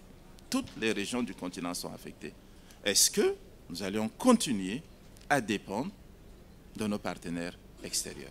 Voilà la grande question qui se pose aujourd'hui quand on parle de financement. La question du prélèvement de 0,2% sur les produits éligibles à l'importation. Ceci a divisé également le continent. Certains de nos États membres ont souscrit volontairement. D'autres ont évoqué des contraintes. Les États insulaires, par exemple, pour ne citer que ceux-là, pour dire qu'ils n'ont rien à importer. Comment définir un mécanisme pour leur permettre de contribuer? Comment définir un mécanisme pour leur permettre de contribuer? Là également, nous faisons face à d'énormes difficultés, à la fois, pas seulement d'ordre technique, mais à la volonté des États. Voilà où je voudrais peut-être poser le problème, la volonté des États, qu'il faut questionner aujourd'hui. Qu'il faut questionner aujourd'hui. Le Premier ministre l'a également indiqué. Est-ce que l'Union africaine est connue? Comment rapprocher l'Union africaine des citoyens? J'ai été tout de suite, il y a quelques minutes, interpellé par une amie qui posait la question et j'ai fait référence à une anecdote. Au plus fort moment de la tension de Ebola en Afrique de l'Ouest, nos médecins, au titre d'autres ONG qu'on avait énormément sur place, qui portaient des chasubles avec le logo de l'Union africaine. La population qui demande, mais African Union, c'est encore quelle ONG? Une question toute simple, mais qui est révélateur de l'écart qu'il y a entre l'institution et les citoyens. Dans le processus de la réforme en cours, et c'est justement l'intérêt aussi de la division du travail, qu'est-ce que la Commission, au niveau stratégique et au niveau des politiques, peut porter? Qu'est-ce que nos communautés économiques régionales peuvent se saisir? Et qu'est-ce que les États membres sont censés faire? C'est cette chaîne de complémentarité qui permettra de mieux lire l'organisation auprès des communautés économiques, auprès de nos États membres et auprès de nos populations. Je pense que cela me paraît d'autant plus nécessaire qu'on a l'impression de voir l'institution de très loin, qu'elle n'est pas proche de nos citoyens. À l'intérieur, comme je l'ai dit, pour être bref, peut-être qu'il y aura des échanges sur des questions, la question du financement reste un élément majeur si on veut arriver à mettre en œuvre nos programmes, à la fois question de paix et de sécurité, à la fois sur des questions de développement et d'intégration. Je terminerai par souligner un élément. On reproche tellement à la Commission peut-être de ne pas faire assez, sans questionner le rôle des États membres. Et l'exemple parlant, nous nous sommes tous félicités de l'opérationnalisation de la zone de libre-échange continentale. Mais cette zone ne peut produire ses effets que si le protocole sur la libre circulation des personnes et des biens, le droit d'établissement, qui est un élément tributaire, si ce protocole n'entre pas en vigueur, on va avoir toujours ce genre de barrières, que ce soit tarifaires ou non tarifaires, des barrières politiques sur le terrain. Et du coup, cette zone de libre-échange que nous avions vraiment félicitée ne va pas suivre le cours de son agenda comme nous l'aurions souhaité. Parce qu'il faut le lire dans cet ensemble d'instruments normatifs qui l'accompagnent. Et le protocole sur la libre circulation en est un. Pourquoi est-ce qu'il a eu cette volonté politique d'aussi vite ratifier la zone de libre-échange, son entrée en vigueur, et pourquoi est-ce qu'on ne peut pas travailler sur celui sur la libre circulation des personnes? Je pose vraiment ces questions à haute voix. Je sais que beaucoup ont eu à gérer les affaires de nos pays, peut-être qu'ils peuvent aider à la réflexion, mais c'est ce sur quoi la Commission a aussi des limites. Merci. Quand le chef de cabinet adjoint de la Commission de l'Union africaine, quand son Excellence M. Ratebaye pose des questions, ce n'est pas par méconnaissance, mais au contraire, c'est par connaissance. Il y a tellement de problèmes et les solutions se doivent d'être à la fois fédératrices, créatives et applicables sur le terrain, que justement ces questions sont une responsabilisation pour nous tous d'essayer d'y contribuer en tant qu'expert, en tant que politicien, en tant que diplomate. Alors je prends en fait cette perche, je prends ce flambeau en fait que vous nous avez tendu de par en fait votre excellent et riche et surtout connaisseur en fait exposé, M. Ratebaye. Donc je solliciterai dans deux mouvements, je solliciterai M. Gadio qui vient de nous rejoindre sur le volet peut-être financement pour contribuer en fait à des réflexions sur ce sujet, mais pas que. Je poserai aussi la question à M. Simba, parce qu'il est aussi temps d'écouter la société civile, donc sur ce volet-là. Donc comment rapprocher l'Union africaine de la population, pour que ce ne soit pas uniquement élitiste, pour que la population africaine comprenne l'importance et comprenne l'utilité et contribue justement activement à cette utilité. Mais chose première, chose due, je me tourne vers l'Afrique de l'Est, et nous sommes tous africains. Je me tourne vers un beau pays, la Somalie, un paradis sur terre, et vers son Excellence M. Rizq, ancien ministre des Affaires étrangères de la Somalie. Mr. Rizq, you know that in general, when I speak to an English speaker, actually gentlemen such as yourself, it's a pleasure to use the language of Shakespeare. So there was actually in Mr. Ratebaye a bridge. And this bridge you can contribute maybe to enlighten us on this point, which is how can the African Union help in the asymmetric war, reduce the threat of instability reduce the threat also of terrorism and security. Under your applause, ladies and gentlemen.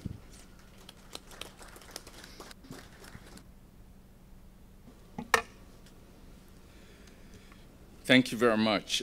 First of all, let me start by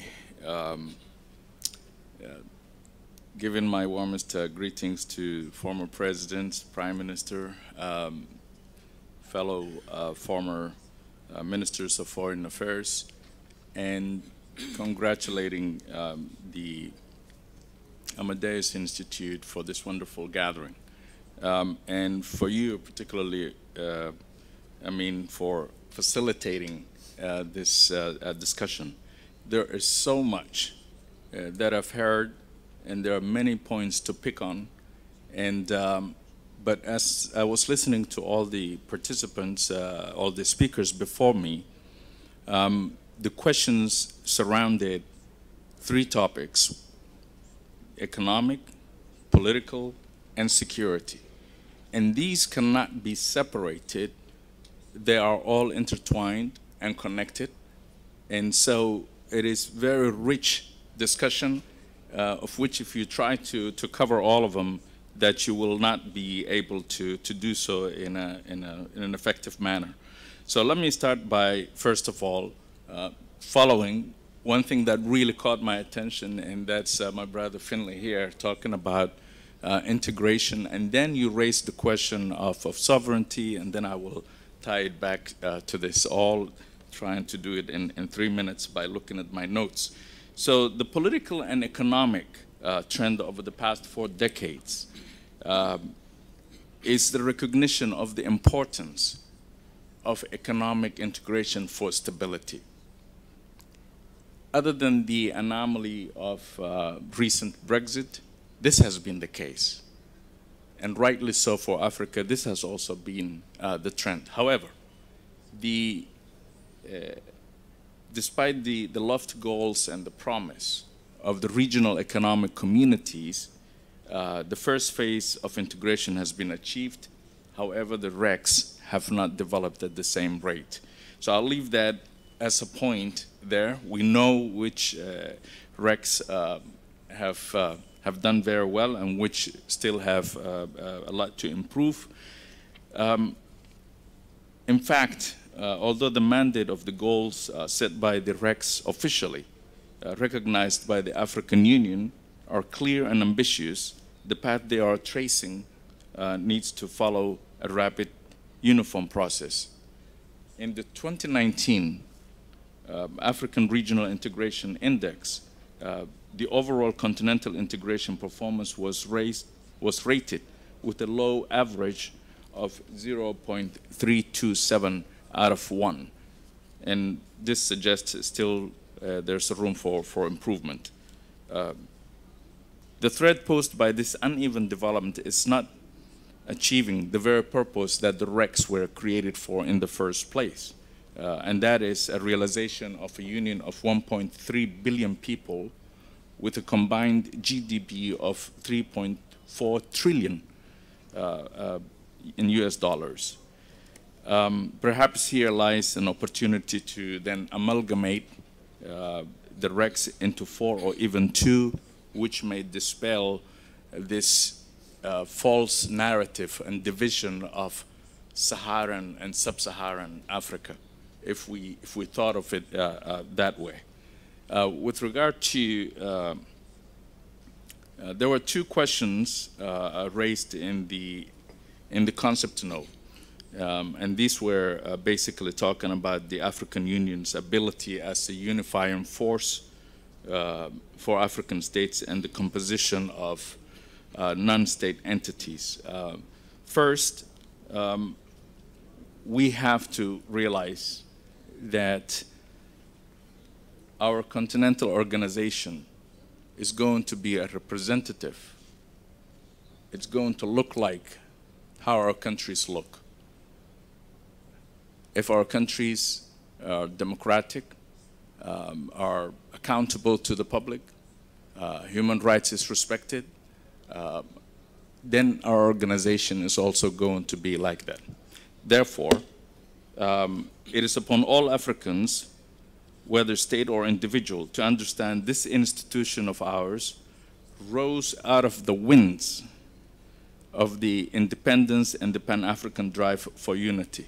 And I think that former President Traore pointed that very well. Therefore, it is important for the African Union to recommit to the importance of abiding by the Constitutive Act regarding state borders in the continent. Practically speaking, non-state entities hardly end up getting their wishes for independence realized. In fact, in more than 75 years, only 4 non-state entities have reached a point where they are now fully recognized states. And these are namely Eritrea, East Timor, Kosovo, and South Sudan. These 4 examples achieved this through peaceful negotiations with the motherland, not through memberships and not other means to get there. So those are the 2 things that I wanted to touch basically on the economic and the issue of sovereignty. Tomorrow, I will be speaking on the issue of security, but African Union has been contributing to fighting extremism in Somalia. In fact, and I will mention tomorrow, that Somalia has the longest and the largest peace-keeping mission in Africa. And all of this time we've been fighting against these extremists. I will get into a little bit more in depth tomorrow. Thank you. And we will all actually be very interested to hear from you, Your Excellency. Thank you for your very valuable inputs and all our support to Somalia and fighting terrorism, to all actually those in Africa and in the world fighting terrorism. We are always united around that, and fighting separatism as well. So switching to the civil society, with your permission, and asking my question actually to my dear brother, Mr. Simba Orlando, before switching to another brother, His Excellency Mr. Gadio. Mr. Orlando, we are very pleased to have you here. You come straight from Kenya, beautiful country, as all Africa is beautiful. You are the Executive Director of the Pan-African Congress. And there was actually a question that I believe is directly actually related to you, and it was asked by His Excellency Mr. Ratebaye. How can we bridge between the African Union and the people of Africa? How can they contribute? How can we contribute? We are the people of Africa. But how can actually we recognize as well? You see, there is a lot of priorities that needs to be tackled.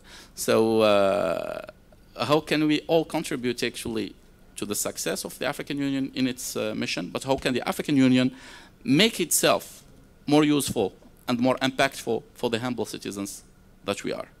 Under your applause, ladies and gentlemen, please. Thank you very much. Salutations to Mr.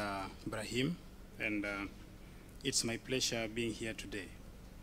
I think the most basic thing that we need to look at as the current generation of Africans is the most basic things that the low-lying fruits for the African Union.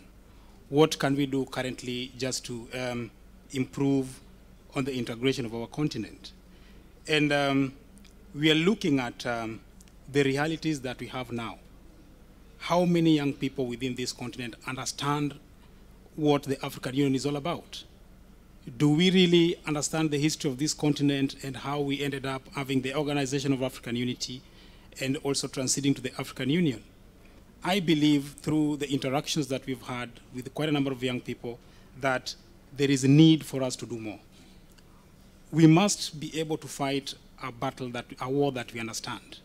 Africans are only going to be interested in looking at some of these issues if they can understand what is actually happening. And I believe, as the ambassador had said initially, that we need to look at how do we inculcate the understanding of the geography of this continent to each and every person.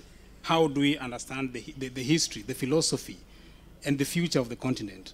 I believe that if we can harness the systems that we have at the African Union currently with the most minimum resources that are available, we can as well get over these appropriately.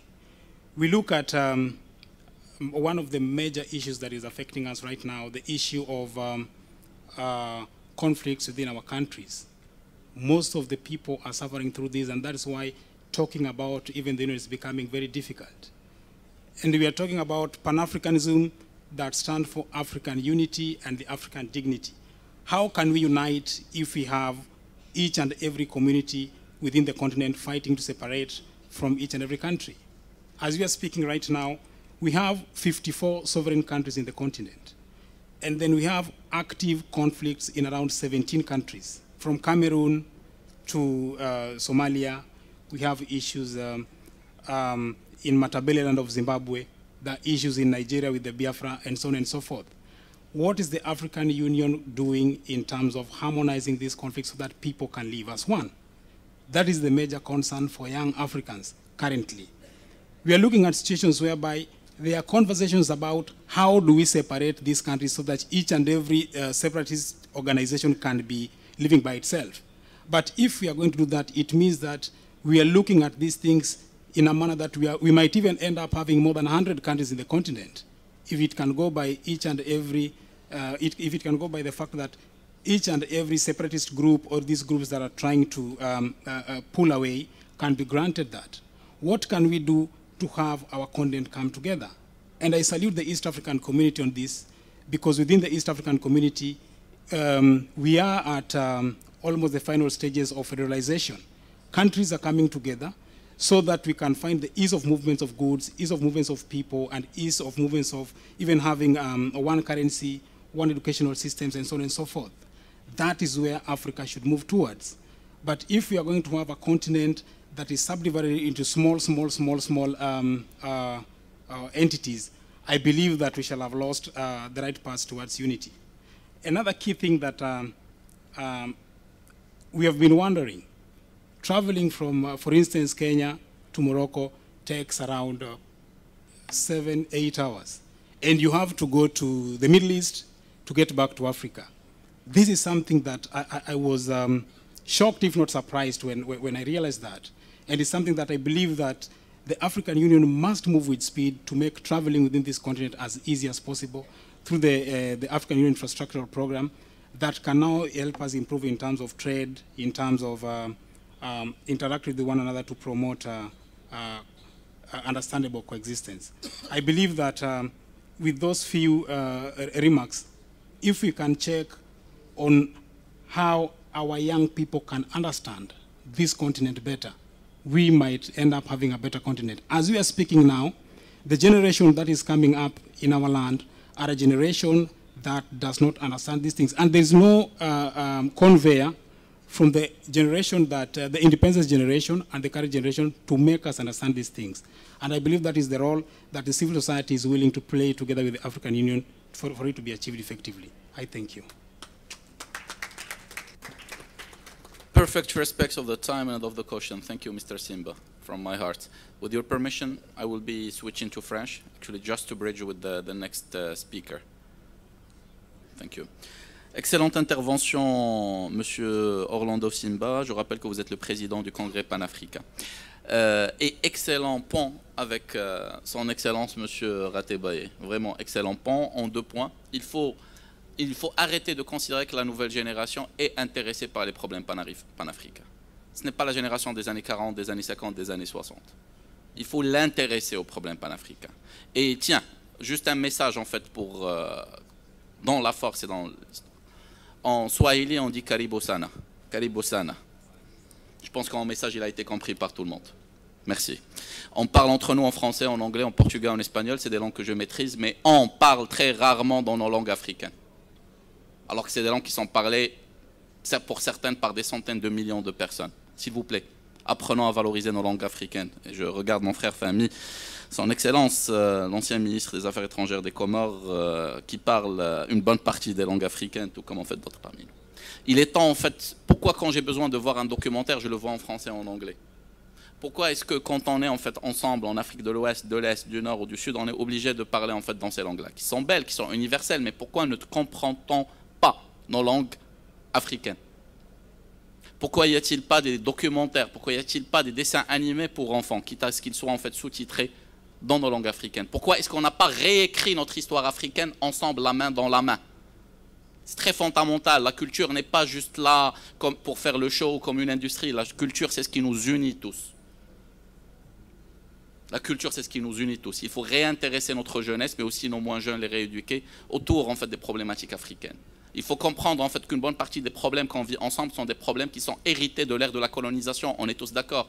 Des problèmes qui ont été ancrés par la période de la guerre froide et exacerbés aujourd'hui par quoi? Par les crises mondiales. On se doit de trouver des solutions qui sont créatives. Ça commence déjà par la valorisation de l'Afrique par les Africains. Et par la création d'une valeur ajoutée, et par cette Afrique, comme le dit mon roi, comme le dit Sa Majesté le roi Mohammed VI, par une Afrique qui fait confiance à l'Afrique. Donc, merci beaucoup, Monsieur Simba, merci pour cette excellente intervention.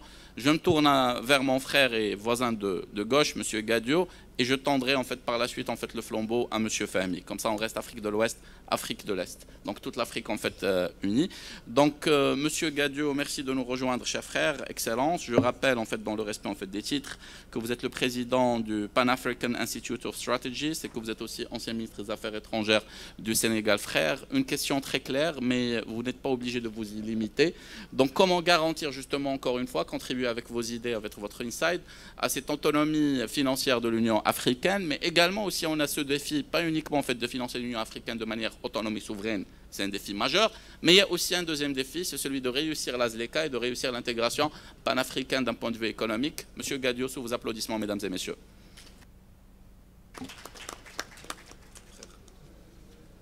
Je voudrais saluer tous les participants et présenter mes excuses pour le retard que nous avons accusé, totalement indépendant de notre volonté. Voilà, nous sommes arrivés ce matin et on a tout fait pour être là à temps. Malheureusement, ça ne s'est pas passé comme on le souhaitait. Et on aurait vraiment voulu être là au départ pour comprendre un peu les orientations des discussions qu'on a eues. Parce que moi, pour être tout à fait honnête, pendant presque 10 ans ministre des Affaires étrangères, je parlais d'une certaine façon, en gérant les convenances diplomatiques et autres. Maintenant, je parle au nom de tous mes amis qui ne peuvent pas parler librement. Et certains me disent souvent que je représente leurs idées, et même s'ils ne peuvent pas parler, comme je le fais assez directement. Je voudrais saluer l'Institut Amadeus, saluer mon frère et ami Brahim, toute son équipe, saluer mon grand frère qui est à ma gauche, ancien président du Mali, Djonkunda Traoré, saluer le Premier ministre Mara et tous les premiers ministres et toutes les personnalités qui sont dans cette salle. La question de l'autonomie financière, quand j'étais à l'Union africaine, comme ministre des Affaires étrangères, je posais la question en y mettant les formes, bien sûr, en disant que c'est important que les Africains financent leurs propres projets. Et je n'allais pas au-delà. Mais maintenant, j'ai dit plusieurs fois qu'il est difficile de comprendre le choix des Africains d'apporter des solutions africaines aux problèmes africains et dès le lendemain prendre l'avion pour aller à Bruxelles, chercher de l'argent pour apporter des solutions africaines aux problèmes africains. C'est d'une totale incohérence dans la démarche. Et la raison, à mon avis, elle est encore beaucoup plus fondamentale quand elle est liée au fait qu'il y a une sorte de désamour, de désaffection par rapport au processus, non seulement d'intégration africaine, mais au processus de l'unité africaine. Ce processus, ces deux processus se sont télescopés et les Africains, depuis 1963, ont fait le mauvais choix d'unir l'Afrique par l'intégration et par l'économie. Le résultat n'est pas bon. Après 60 ans ou 50 ans, on a vu ce que ça a donné en 2013. On a célébré le cinquantenaire de l'OUA, Union africaine, et certains ont voulu présenter un bilan extrêmement positif, d'autres un bilan plutôt négatif. Peut-être que le curseur est un peu au milieu, il y a eu du bon comme il y a eu du moins bon, mais les problèmes de l'Afrique n'ont pas été pris à bras le corps parce que fondamentalement, il y a une confusion sur la question de l'intégration africaine. Moi, je n'oublierai jamais le fait que le président Abdoulaye Wade, un des plus grands panafricanistes de sa génération, nous avait expliqué un jour que pendant plusieurs années, il a enseigné l'intégration africaine. Et en enseignant l'intégration africaine, l'intégration économique africaine, il concluait toujours son cours annuel par cette phrase extraordinaire: tout ce que je vous ai dit sur l'intégration économique prouve que l'intégration est avant tout politique. Tout ce que je vous ai dit sur l'intégration économique africaine prouve que l'intégration est avant tout politique. Effectivement, nous on pense, quand je dis nous, c'est certains panafricanistes qui sont convaincus que le péché originel de l'Afrique moderne, de l'Afrique que nous avons aujourd'hui, c'est d'avoir refusé les recommandations d'un Kwame Nkrumah. Des recommandations d'une limpidité absolument claire. Et nos chefs d'État à l'époque ont décidé de ne pas aller dans cette direction. Et pour contrer Nkrumah et contrer le projet politique du panafricanisme, ils ont décidé de nous imposer le processus de l'intégration africaine. Et soi-disant d'y aller étape par étape, graduellement, comme disaient certains amis de l'Afrique australe, ne pas faire comme les gazelles, mais marcher comme des éléphants. Parce que les éléphants, soi-disant, étaient majestueux. Le résultat est là. L'Afrique va mal. L'Afrique va mal et l'Afrique souffre. Et l'Afrique souffre et la question fondamentale de cette souffrance est liée au leadership africain. Au leadership africain. Moi, je n'ai jamais compris et je ne comprendrai jamais que l'attaque ouverte, frontale, que l'Afrique subit aujourd'hui de la part des djihadistes et des internationales terroristes, que jusqu'à présent, nos dirigeants refusent de mettre en place une force mutualisée pour faire face à ce défi. Chaque pays a son plan national de lutte contre le terrorisme, avec à la fin un échec total. Et au Burkina Faso, où ils ne contrôlaient pas 1% du territoire il y a 7 ans, aujourd'hui ils contrôlent. J'ai dit hier au président de la commission de la CEDEAO que j'avais rencontré dans un aéroport, j'ai dit il contrôle 40% du Burkina Faso. Il me dit, je pense même que les chiffres ont évalué, peut-être qu'il contrôle 50%. Vous vous rendez compte? Il y a 7 ans, ils ne contrôlaient pas 1%. Ces gens font une progression, 2 millions de déplacés, des populations qui souffrent, des forces de l'ordre qui sont assassinées continuellement. Il y a 3 jours, c'était encore 13 soldats qui avaient été tués. Et vous dites à la CEDEAO, mettons une force régionale africaine, une force régionale de la communauté pour aller nous occuper de cette crise. Nous sommes 400 millions de citoyens de la CEDEAO, 400 millions. 1% de ces 400 millions, c'est 4 millions de soldats. Et si c'est trop, on peut ramener ça même à 400 000 soldats, bien formés, avec tout ce qu'il faut pour s'occuper de cette menace. Le terrorisme commence au sud de l'Algérie, ça se métastase et ça descend. Aujourd'hui, ils sont au Mozambique, à Cabo Delgado. Ils sont en République démocratique du Congo, ils sont en Ouganda, en Tanzanie. Ils sont au nord Cameroun, au nord Nigeria. Ils sont au Burkina, au Mali, au Niger. Ils sont partout dans le continent, avec un projet politique qui n'a rien de religieux. Comme je dis, ils sont venus prendre leur part du continent africain. Parce que les Africains leur donnent l'impression qu'on peut venir leur faire des choses comme ça et ils vont rester sans réagir. On vit un véritable drame et aujourd'hui on continue de parler d'intégration africaine. Comment après 50, 60 ans d'intégration africaine, on n'a pas de libre circulation des biens et des personnes? Tous les grands projets d'intégration dont on parlait, l'énergie par exemple, un Nkrumah propose le barrage sur le fleuve, le barrage d'Inga, et il dit que l'Afrique pourra même exporter de l'énergie. Pourquoi on laisse tomber des projets comme ça? Le Sénégal et la Mauritanie, pays frères, pays amis, pays frontaliers, pendant 60 ans, faites le pont sur le fleuve Sénégal entre les deux Rosso, Rosso Mauritanie, Rosso Sénégal. On vient de le faire il y a 2 ans. Qu'est-ce qu'on faisait pendant ces 60 ans où les camions ne pouvaient pas traverser, les populations ne pouvaient pas commercer? Il y a des choses, le barrage de Swapiti en Guinée, on dit que ça va donner de l'électricité à toute l'Afrique de l'Ouest. Pourquoi les Ouest-Africains n'ont pas fait ce barrage? Donc dans la doctrine de l'intégration africaine, pour moi, il y a une stratégie constante de la défaite.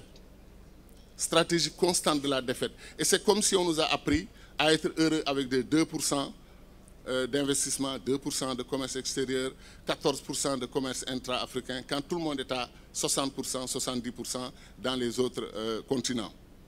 Même le grand projet dont on parlait tout de suite, du Nigeria, le gazoduc jusqu'au Maroc, en passant par le Sénégal. Il faut revoir la littérature. Certains ont critiqué ce projet. Même quand des Africains font des choses grandioses, c'est d'autres Africains qui se lèvent pour les attaquer. Moi, je crois qu'on doit retourner aux fondamentaux. Les fondamentaux, c'est quoi? Diplomatie commune africaine. C'est beaucoup mieux, beaucoup plus intéressant que de continuer à parler d'intégration. On a même vu l'histoire de la Zleka, lancée avec beaucoup d'enthousiasme, Où est-ce qu'on en est? Où est le projet Zleka? On fait, on applaudit, on signe les documents. Quelques années après, ça se calme doucement, doucement. On passe encore à autre chose. Et ça aussi, c'est quelque chose d'absolument remarquable. L'Afrique, depuis 1960, n'a pas de stratégie pour son développement. L'Afrique n'a pas de stratégie pour sa sécurité. Et chaque fois qu'on a proposé un plan africain, certains ont trouvé le moyen de venir le neutraliser. Le plan de Lagos était excellent. Ça n'a pas tenu, ils nous ont amené l'ajustement structurel. Pendant qu'on était en train de voir cela, le traité d'Abuja est arrivé. Avant qu'on le mette en œuvre, la vision et la mission de l'Union africaine sont arrivées. Avant qu'on le mette en œuvre, le NEPAD est arrivé. Avant qu'on le mette en œuvre, on nous a amené les plans d'émergence de chaque pays. Et chacun donne son tableau. Sénégal émergent 2035, Guinée 2025, Côte d'Ivoire 2000, Gabon ceci, etc. Et ensuite, maintenant, on nous a amené le bouquet final, l'agenda 2063. C'est-à-dire qu'en faisant le bilan en 2013 des errements de l'Afrique, des problèmes du continent, le continent le plus riche du monde potentiellement, avec la richesse numéro 1 dans le développement et dans tous les pays, la jeunesse. Si aujourd'hui on parle de 1,4 milliard d'Africains, ça veut dire que potentiellement il y a 1 milliard de jeunes dans ce continent. Et 1 milliard de jeunes, c'est 2 milliards de bras. Quand vous avez 30 à 40% des ressources naturelles du monde, quand vous avez cette jeunesse-là, 1 milliard, qu'est-ce qui vous manque? Il vous manque le leadership. Leadership visionnaire, leadership qui aime l'Afrique au point de penser que l'Afrique peut connaître un autre destin. Nous sommes aujourd'hui vraiment dans la stratégie du minimalisme total. Et c'est pour ça que j'ai un ami panafricaniste qui a appelé nos organisations régionales et continentales des tortues avec des freins. Des tortues avec des freins. C'est-à-dire qu'ils s'arrangent pour marcher, comme ils disent, étape par étape, doucement. L'Afrique n'a pas le temps. Quand on nous donne rendez-vous en 2063, ça pose problème. Les urgences de l'Afrique, c'est dans 10 ans. Aujourd'hui, la menace sécuritaire, la menace sur la survie de l'Afrique, ça ne peut pas attendre 2063. Pour avoir l'eau, l'électricité pour tout le monde, les voitures pour tout le monde, une vie correcte pour tout le monde. C'est comme si on pouvait recréer le paradis qu'on cherche dans les religions en Afrique en 2063. L'Afrique est sous le coup de l'urgence.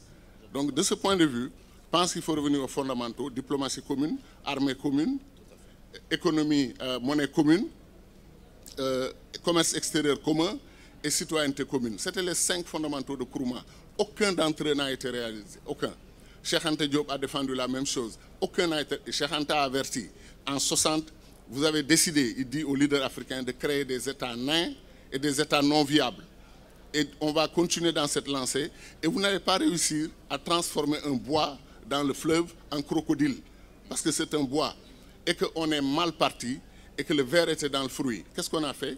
On nous a balkanisés. Nous avons nous-mêmes adoubé la balkanisation. Plus grave, nous sommes entrés nous-mêmes dans le processus d'hyper-balkanisation de l'Afrique. De 32 États en 63, on est à 54 États. Quelqu'un l'a dit ici. D'autres ont encore des projets de séparation.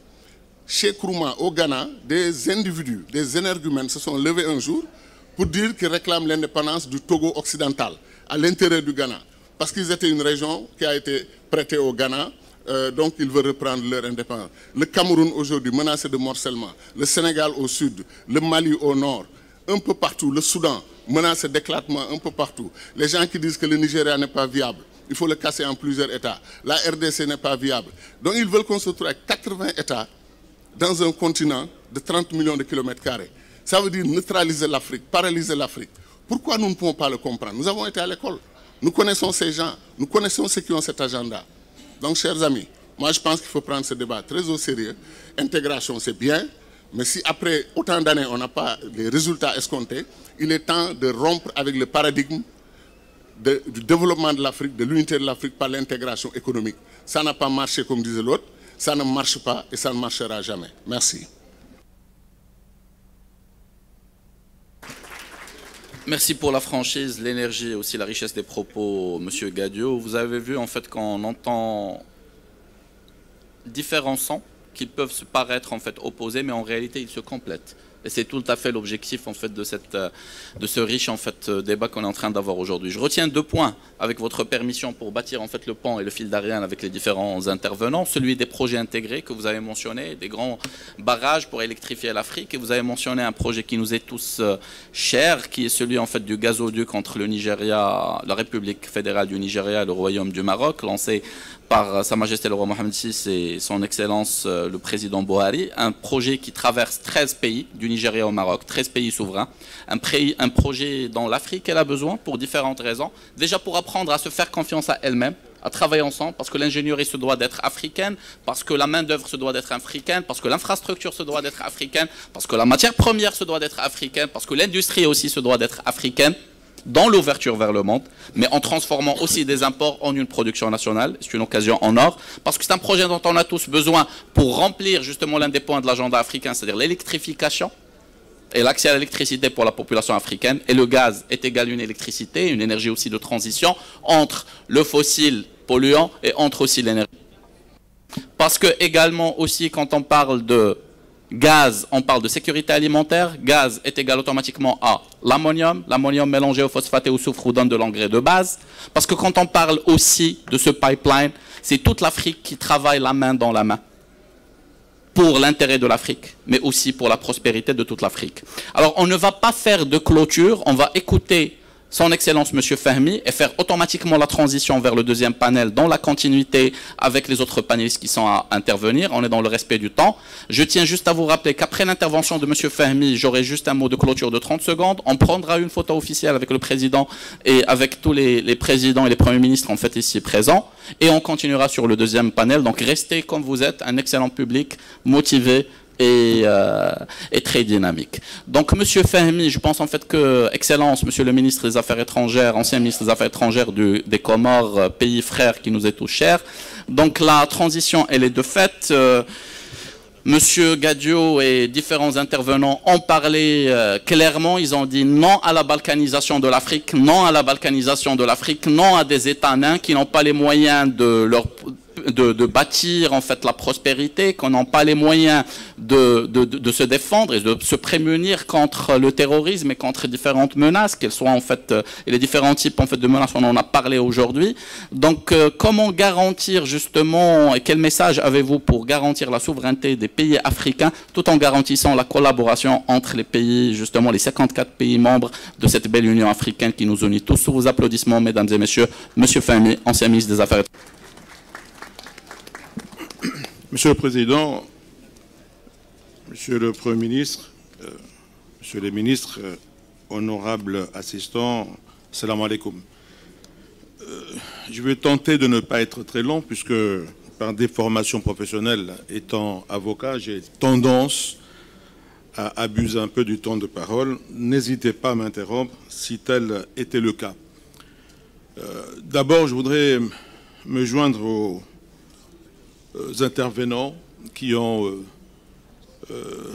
remercié Amadeus et Brahim Fassifehri qui nous a offert cette opportunité pour nous rencontrer, échanger, parler de l'Afrique qui nous est si chère et parler de son avenir qui est le nôtre et celui de nos enfants.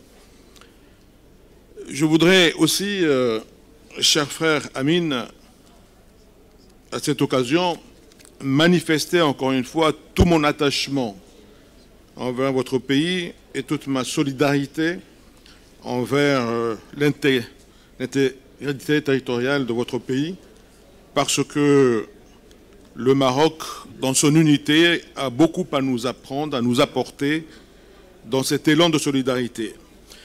Nous vivons un monde complexe. Ce qui se passe actuellement en Europe, il y a une redéfinition de la politique internationale. Il y a une émergence de fait sur le plan économique de la Chine, de l'Inde. Il y a aussi ceux qui s'inquiètent de l'avenir de l'Occident. Avant-hier, Lula, un ancien président qui était banni il y a quelques mois, est devenu président d'un pays de plus de 100 millions d'habitants. Ils vont certainement peser, ce pays va certainement aussi peser dans les relations internationales. Et c'est dans ce sens que l'Afrique doit, à mon sens, s'interroger sur son avenir.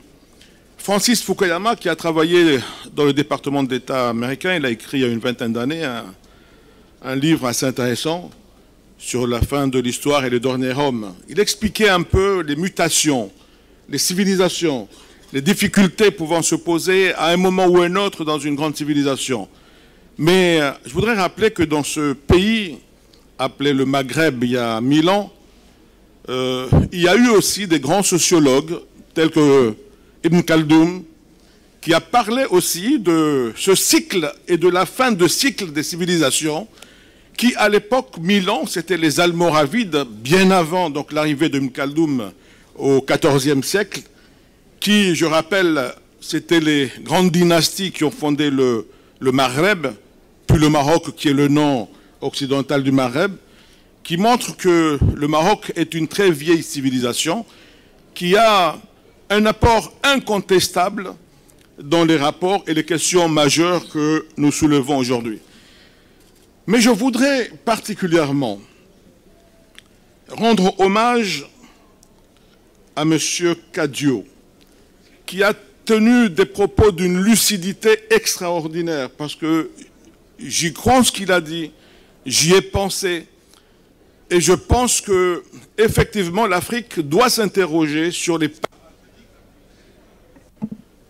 questions majeures, notamment le bilan de nos 50 dernières années et sur les 50 prochaines années. Quel est le rôle de l'Afrique dans cette nouvelle donne mondiale? Vous avez vu que des Européens qui n'ont jamais connu l'Afrique, qui ne se sont jamais intéressés à l'Afrique, subitement s'intéressent à l'Afrique. On a vu, et tant mieux, on a vu le ministre des Affaires étrangères actuel ukrainien qui a fait une visite à l'Afrique. C'est une très bonne chose. Donc plus personne n'est indifférent à cette Afrique qui recèle tant de potentialités pour l'avenir au-delà de l'Afrique, mais de l'humanité. Pour parler un peu de chiffres et appuyer l'analyse qui a été faite par Cadio, vous savez, l'Afrique, elle constitue à peu près 18% de la population mondiale. Le PIB de l'Afrique est de 3% dans le PIB mondial. Quand on regarde la Chine a à peu près une population équivalente à l'Afrique, soit 1/5, 20% de la population mondiale, avec un PIB de 18%, le PIB mondial. Alors, quand on analyse ces chiffres, une population équivalente à l'Afrique, avec un PIB de 6 fois plus que l'Afrique, ils auront incontestablement et nécessairement les moyens de leur politique. Et l'Afrique? Quels sont les moyens à notre disposition pour réaliser le rêve de nos parents? Quels sont les moyens dont nous disposons pour réaliser nos rêves pour nos enfants? Quand on a un continent qui détient 3% du PIB mondial avec une population de 18%, avons-nous réellement une marge de manœuvre? Je ne suis pas sûr. Parce que toutes les questions majeures, la sécurité alimentaire, l'enseignement, l'éducation, nécessitent d'abord des moyens. Or, ces moyens viennent dans la capacité à créer de la richesse, de produire de la richesse dans notre continent. Avons-nous aujourd'hui ces moyens? Je ne suis pas sûr. Très honnêtement, honorable assistance, moi je suis un peu gêné et parfois choqué, parfois même des larmes coulent quand on me dit qu'un pays comme l'Ukraine, parce qu'il y a une guerre en Ukraine, nos enfants ont faim en Afrique. Qu'avons-nous fait? Qu'avons-nous fait pour que nous ayons faim en Afrique? Parce qu'un pays est en guerre en Europe. Il y a un sérieux problème. Ce sont ces questions que nous devrions nous les poser aujourd'hui, entre Africains, les gouvernants africains, dépasser un peu la question idéologique. Il n'y a pas eu dans les 100 dernières années une idéologie aussi forte que le communisme. Or, les communistes, notamment de la Chine, se sont convertis en pragmatisme économique. Et c'est ainsi qu'ils ont fait de la Chine la capacité d'une production annuelle, le PIB de la Chine en 1975 était à 176 milliards de dollars. Aujourd'hui, en 2020, il est à 18 000 milliards de dollars. Voilà un changement qu'il y a eu dans un pays. Voilà comment ce pays a pu s'enrichir. Voilà comment ce pays a pu avoir des ambitions universelles. Et l'Afrique dans tout cela. Allons-nous rester dans cet élan philosophique, idéologique de l'Union africaine, fut-elle nécessaire, comme l'a rappelé M. Ratebaye, et il a raison, mais nous devrions aussi nous donner les moyens, comme l'a dit Gadio. Vous savez, pour finir, le Maroc, quand feu Hassan II a créé l'école Hassania, c'est une école d'ingénierie par excellence, où il formait des ingénieurs dans le but de construire des ponts au Maroc tous les ans, chaque année un pont. Nous sommes dans les années 60, début 60. Sa Majesté Feu Hassan II a été critiqué par des institutions de Bretton Woods comme étant un gâchis, des dépenses inutiles, mais que grâce à ces ponts, le Maroc a été irrigué, a permis l'émergence d'une économie tertiaire, d'une économie capable de produire des mangues aujourd'hui au Maroc, alors que c'était impensable il y a 50 ans. C'est grâce à cette politique visionnaire qui a fait qu'on peut ne pas être d'accord de temps en temps avec nos partenaires institutionnels ou nos amis, parce que nous avons la conviction que ce que nous faisons est juste et bon pour l'avenir de nos pays. Le Maroc a été un très bel exemple. Le Maroc enrichi. Il y a une maîtrise d'une technologie de pointe et de très haute valeur ajoutée aujourd'hui, parce que le Maroc a su garder son indépendance et a su justement favoriser l'émergence d'une industrie manufacturière, mais surtout en misant sur l'éducation. Moi-même, j'ai fait mes premières années de droit à la faculté de Casablanca. J'ai eu très sincèrement des brillants professeurs. J'ai continué à Assas et j'ai même regretté n'avoir pas continué à Casablanca parce qu'il y avait des professeurs tels Amalou et d'autres, des brillantissimes professeurs à Casablanca. Je me suis dit, j'aurais pu continuer à Casablanca. Alors, encourageons la réflexion qui doit porter sur la capacité à l'Afrique à échanger dans cette coopération Sud-Sud. Encourageons l'Afrique à se poser les vraies questions, notamment notre capacité à produire, à transformer. Vous savez, l'Europe, elle a commencé d'abord par la communauté européenne du charbon et de l'acier. Avant de parler politique, elle s'est transformée à la communauté européenne, économique européenne, puis s'est mutée enfin pour devenir l'Union européenne, qui pose aussi problème, puisqu'on a vu le Brexit avec les Anglais il y a 2 ans. Mais au moins, ça s'est fait avec le temps. Nous, malheureusement, en Afrique, il y a eu cette institution. Elle a été trop politique. Et trop de politique tue la politique. Or, toute action sérieuse, réfléchie, doit être certes politique, puisqu'il faut qu'il y ait des initiateurs, mais il faut aussi qu'il soit pensé dans un réalisme économique, dans le but de transformer un pays et enrichir sa population. Sans cette richesse créée, je crains que nous soyons toujours dépendants des aides de l'Occident, de par-ci et par-là, de ceux qui voudront même assurer notre sécurité à notre place, parce que nous n'avons pas les moyens de le faire. Voilà, honorable assistance, pourquoi je dis qu'effectivement, je reviens à M. Gadio, le problème doit être posé à nouveau. Comment faire dans cette coopération, comme Amine aime à le dire, la coopération avec l'Occident parce qu'elle est nécessaire, mais aussi comment nous-mêmes réfléchir pour nous penser pour nous et pour notre avenir à nous, parce que l'Afrique doit jouer le rôle qui est le sien. Refuser peut-être qu'il y ait tant de matières premières exportées, non transformées dans notre pays. Et pourquoi ne pas créer aujourd'hui la communauté du blé en Afrique et du pétrole? Pourquoi ne pas penser aussi à côté de l'Union africaine des institutions capables de réfléchir sur la mutualisation des questions économiques pour enrichir notre continent? Merci.